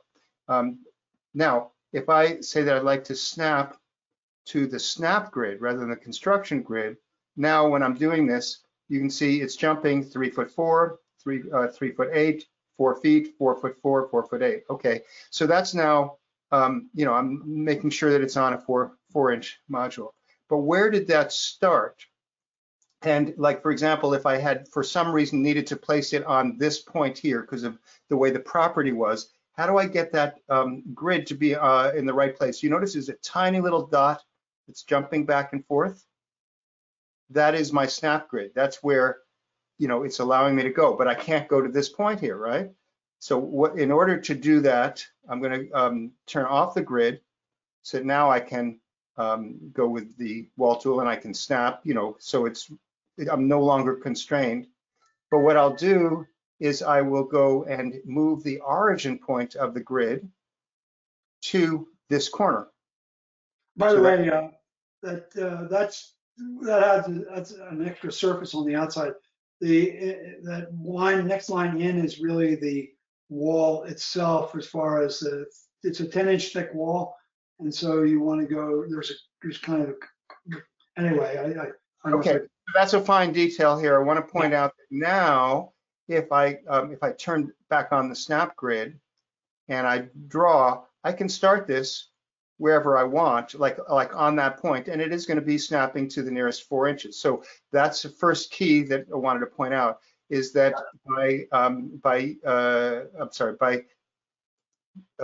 using the snap grid, I can have a smaller division, and I can set the origin of the snap grid using the origin point. You see this little X. Now, is the origin point supposed to be here? Is it supposed to be in the center? Well, probably from what you were doing, it appeared to be the center. So what I'll do is I'll say that I'd like to draw this to the center. Maybe it's the core center. Maybe it's the center here. I'll do core center. So now, if I'm drawing this, you can see I'm doing it to the center. And as I work down here, it's these nice modules, etc. There. Now that's good because I know that I'm going to be on, I can start it anywhere I want, even move it around simply by turning off the grid and then using the origin to place it on a convenient point. And I know that I can easily maintain a grid spacing. And if I pop in a door or window, so if I go to the window tool and I say I want to pop this in, let me just slide this over here. You can see that the window is going to be put in at a certain grid spacing. Now, so that's all good, but we don't have any visual feedback like you had with those lines. And the visual feedback can be good. So under the view menu, grid and editing plane options, first of all, I can make this grid a little bit more visible by changing the grid line color, making it somewhat darker. So now it's a little bit clearer. And we can make it even red, we can make it whatever color. Now we can also change the spacing of the grid. For example, we can say that our main grid is every 8 inches, which is what you had. Now you can see here's the preview. I haven't changed it in both directions, so it's asymmetrical, but I'll just do 8 inches here. And now, if we say OK, we've got your graph paper, basically the same grid as here. Now, what if I wanted to make this exactly on your thing? You notice that the lines here, well, they actually are coinciding. It looks pretty darn good. Maybe you use the project origin as the grid point, but let's just say the one that I had over here is not on that, right? In other words, these lines are not passing through the center there. And yet I did move my origin point around with this origin. Well, it turns out, let me just turn off the grid snap. We can still leave the grid visible. How would I get these lines to start where I want? That's done instead of using the origin point, it's done using the option to make a rotated grid. Now, what is a rotated grid? Well, a rotated grid allows you, for example, if I say set rotated grid, I can say I'd like to put it on some arbitrary angle. You know, start it here, it goes on 45 or 30 or whatever angle we want. And we can change that at any point by saying I'd like to set the rotated grid. Well, what if we have a rotated grid that is starting at this point here and going either, you know, horizontally or vertically? Now, even though it's not technically rotated, or maybe it's rotated 90 degrees or 180 or something, it's on that point. So by using the option to set rotated grid and starting it at whatever point we want and orienting it, you know, on just the axis is fine, then even though it's technically not rotated or visually not rotated, it is exactly where we want it to be. So a combination of the rotated grid to set the markers and the origin point here to say this is my origin, and now everything can be lined up. So if I you know, go and place this wall, I'm placing it by the center. Okay, I have to actually, sorry, I have to turn on grid snap again. So I'm placing it by the center here, and it's every 4 inches that I have. Turn the corner, you know, and then if I want to pop in a window or door, you know, I'm popping that in, and I know that it's going to be on one of these divisions. So that's the trick there. Now, the other little thing is, this is now a visual thing that covers the whole field. We're not going to be able to hide it in the sense of like having it only within the building or not, but we can turn this on or off. So we can go to the view menu. There's construction grid display, which has, I've set up a shortcut here of Control G that can turn it off. So I can, with a keystroke, turn it on or off when I want to do that. And the way I did that was under the options work environment. I guess it's, if you go into any one of the, keyboard shortcuts is what I wanted, keyboard shortcuts. And in the keyboard shortcuts for my computer, I've just, as part of this exercise, I went and I searched for construction grid display. It had no keyboard shortcuts there. I just clicked here and I typed in Control G. I played around with different things, but you know, obviously G for grid makes sense. And G was taken by something, like if I type in G, it says that's used for one thing. Capital G, Shift G is used for another thing here. You know, I ended up, you know, Option G, I think, was another one for groups, but Control G was what I ended up with, or, you know, played around with. So now we can turn this on and off with a keystroke. We can place it where we want visually in terms of the line work, and we can get the actual snaps to the 4-inch, even though we're using an 8-inch graph paper. So does that make sense, David, for what you? Yeah. Oh yeah, no, it's terrific. Yeah. So think about it. If you're doing any type of modular unit, like CMU would be a very common one, and you want to be able to put in your windows or doors at the right lengths, and you want to have potentially a whole or half brick or block, you know, at the end of the wall. You don't want to unnecessarily have to cut these blocks. That's what the combination of the construction grid, the snap grid, the origin point, and the set rotated grid will give you that control. Eric, So in that file you have there, I can't remember it.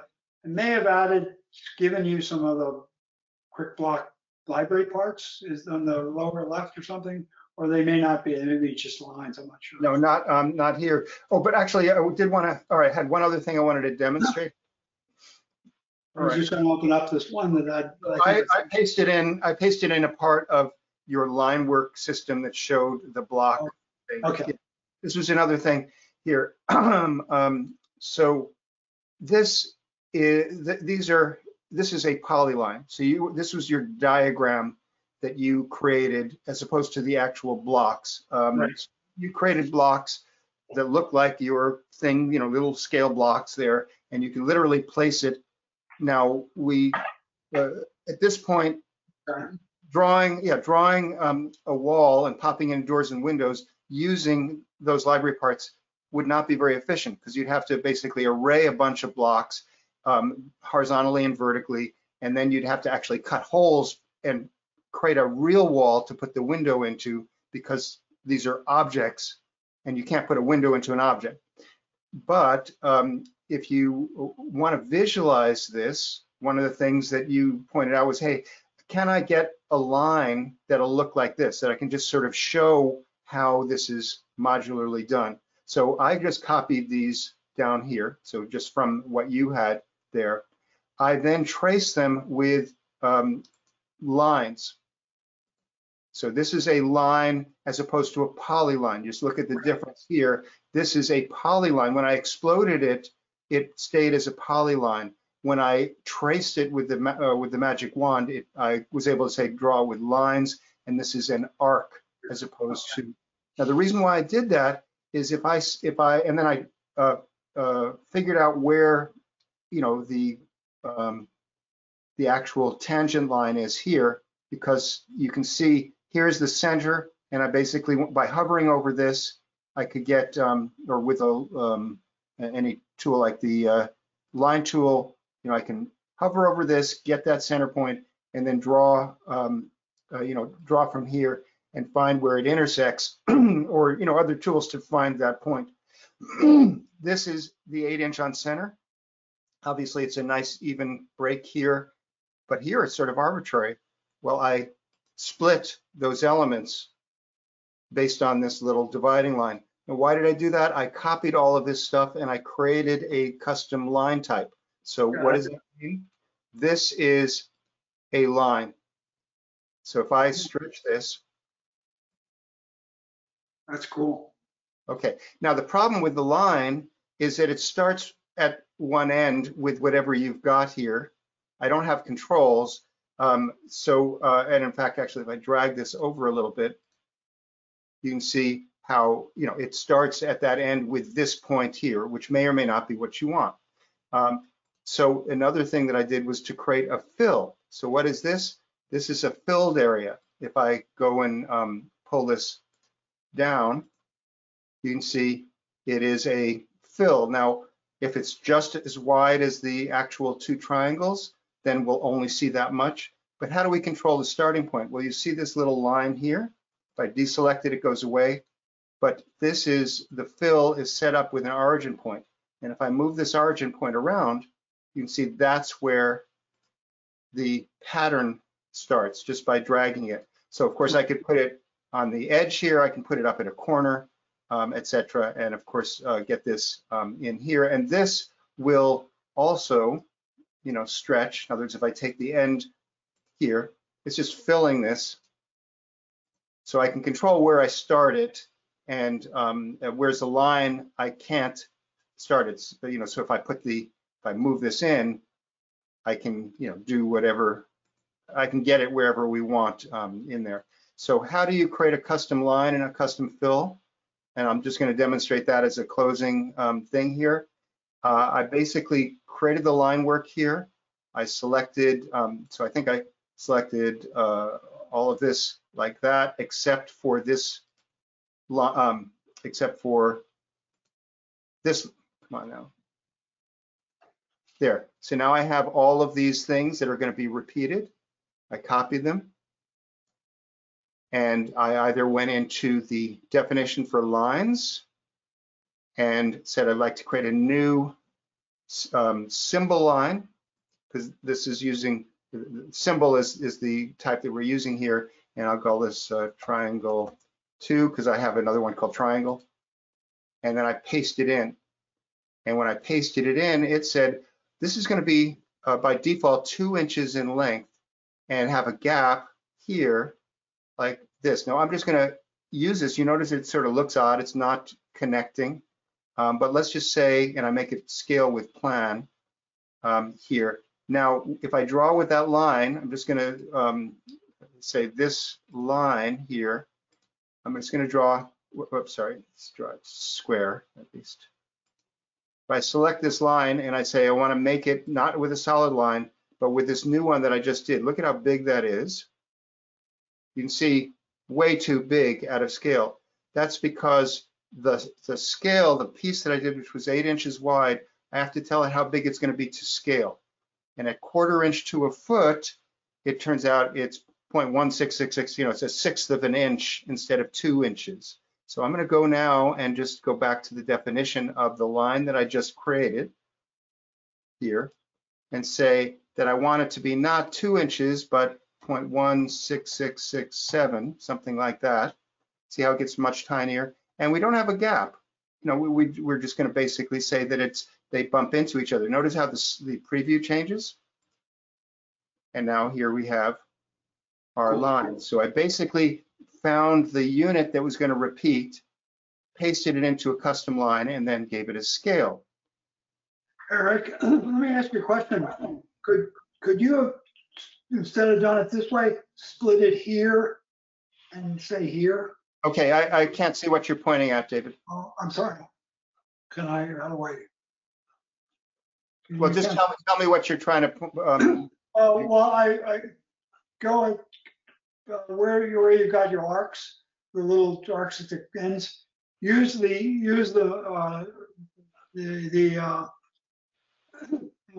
vertice of that arc. Those are on 8 inches on center. So in other words, instead of putting your lines where you've got it, split the triangles I would split it right in the middle of the triangle, and then go down 2 triangles and go split in the middle of that one too.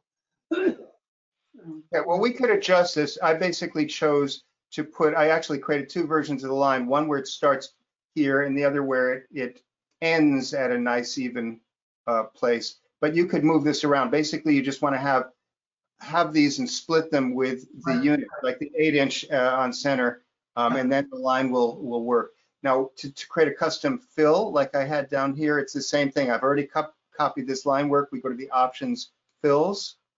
We create a new, see this says triangle quick block.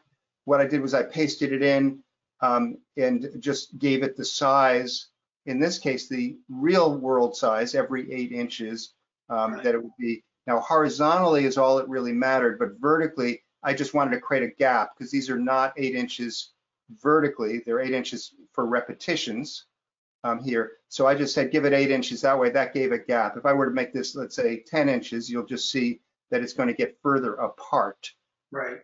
And if we made it 5 inches or, 5 and whatever inches, it's going to be overlapping each other, right?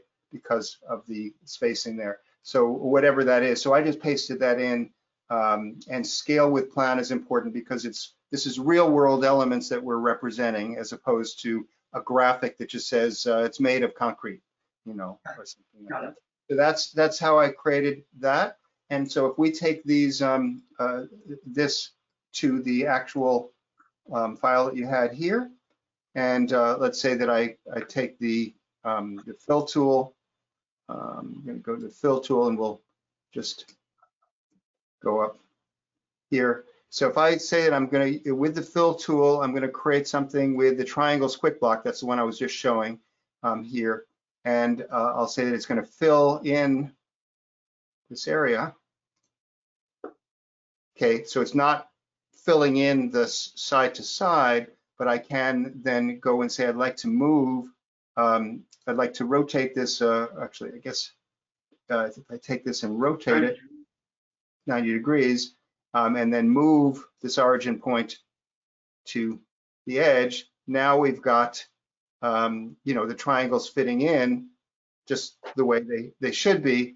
And you could move this, move the origin point, up to wherever you want to get that effect here. Now we have it square. So this wasn't intended to be the final thing for you, David, although I'll hand it to you to do it. But basically, this now can work. Now, if I take the corner of it up to here, I don't know what you're doing with the corners here and how they would fit. But basically, this at least gives you a very quick way of doing a graphic that would allow you to show when you want to. Yeah. You know. Yeah, my corners end up being like this. Yeah. See, they mesh together like so, and then there's one for making like a jam condition. Yeah. It says this is a half height one. Mm-hmm. And they like that. Okay. So yeah, you have to fool around. I think maybe your fill thing might work better than the line tool, because I don't know, maybe not. Maybe. Well, the fill tool will allow you to do it. If I go to the line tool and I use the one that I had worked on here. So this is the one I worked on last night. Here's the new one. They're probably both much the same. But if I were to draw this line here, so and let me just get rid of this the fill that I had this here. All right. So where does it start? It depends on where the line starts. Right. And so maybe it'll work just fine, but it'll start from whichever one was the starting point. In other words, if you go the other direction, it'll start from that side. So that's so the line tool or the fill tool. And look at this. If I take your polyline and I switch it from a dashed line here, and I put it into this triangle. Yeah. And let's get rid of my extra one that I had. All right. So this is just by making your polyline. Yeah. But you can see it has problems at the corners. It's trying to do something, and it's not doesn't do what you want. So you could probably mask over that with something. You could cover it with something else that would show what a real corner would be there or in your system. But anyway, there you have lines and fills that are specifically a symbol representing that. Now you can't snap to the triangles. There's no snapping because this is really just a line. This is a line, that happens to be bumpy, All right, let's see if there's any questions or comments before we finish up. We're already a little over 2 hours. Did I lose most of everybody? I'm sure people still there. Yeah. Well, we have, what do we have? 75 people still on the line. So Jacek says, is there an ArchiCAD module part that can be used to model this structure? So you did model those blocks with the slab tool, cutting out holes, then you turned them into a morph to get it more fine-tuned, and then you saved it as an library part object, and then of course you created variations with it. The morph, Jacek, just for your information, everybody else, bogged things down. If you were to put in 100 of those morphs, it would just get absurdly slow. But once it was turned into an object, essentially it's pre-digested, pre-computed, and you could have 100 of them, and ArchiCAD's going, cool, no problem. Yes. And of course, you can count as well, but putting in a door or window, you can't put in the door or window into a bunch of objects, at least not directly.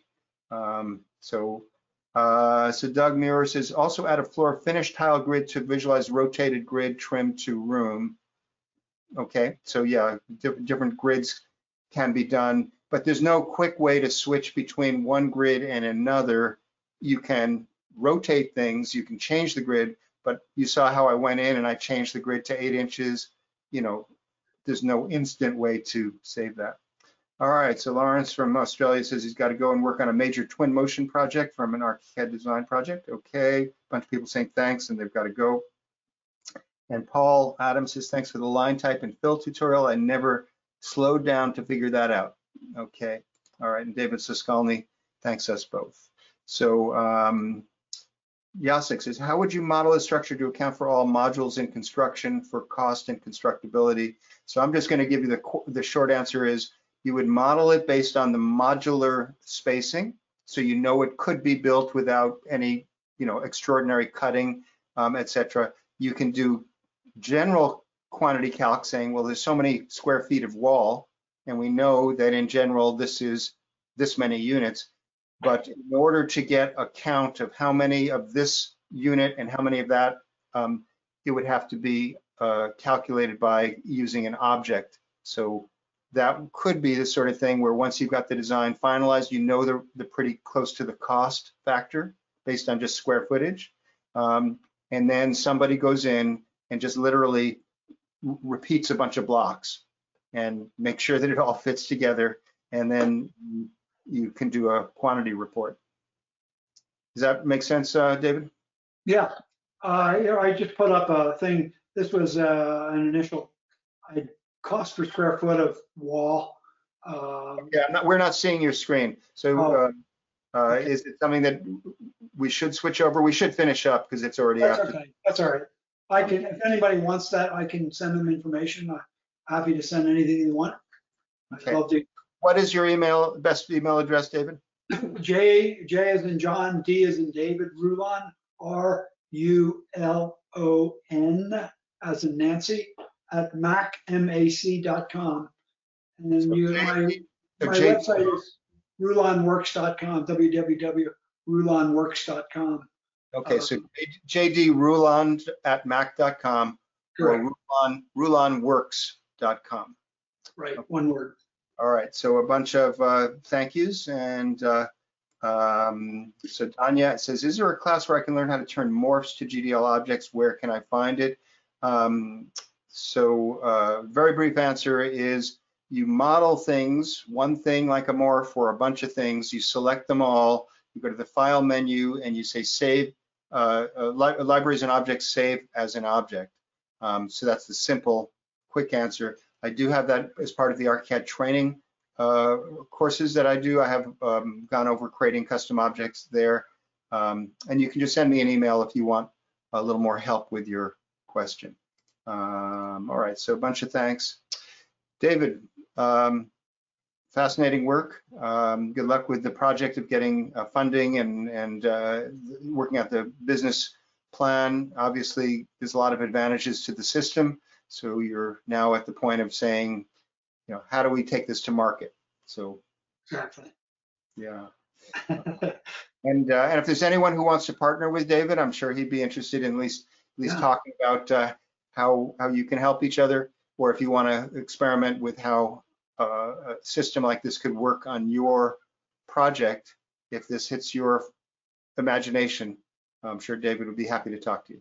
One thing I mentioned, and I would love to find someone who is really good program-wise or whatever, to create, like Lego Blocks does have virtual building of Legos in the computer.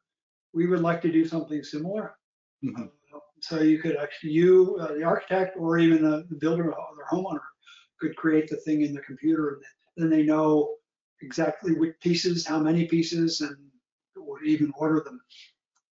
Right, right. That would be also make a great toy, by the way. That's true. Learn architecture through using this block system.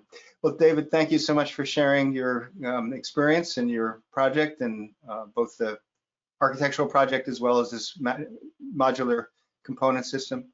So thank you very much, Eric. It's been a pleasure working with you over the years, and I think your stuff is terrific, and I'm sure everybody else does too. Well, thank you so much. All right, so all of you who joined us today, thanks for joining us. Let us know what questions you have. If you're interested in going deeper into your own ArchiCAD knowledge, check out Bobrow.com in general, or ArchiCADtraining.com, where you'll see information about my training courses and coaching program. I'll be back next month with another ArchiCAD user. If you'd like to volunteer, any of you who are watching, either live or recorded, to share your work with other ArchiCAD users, I'd love to talk to you about it. So let me know. Always interested in sharing the work of people who are using ArchiCAD. This is recorded, Eric? Yes, so it'll be posted on my YouTube channel as well as on the ArchiCAD user website. Terrific. All right. All right, take care. Thank you, everyone. Thank you, Eric. Thanks.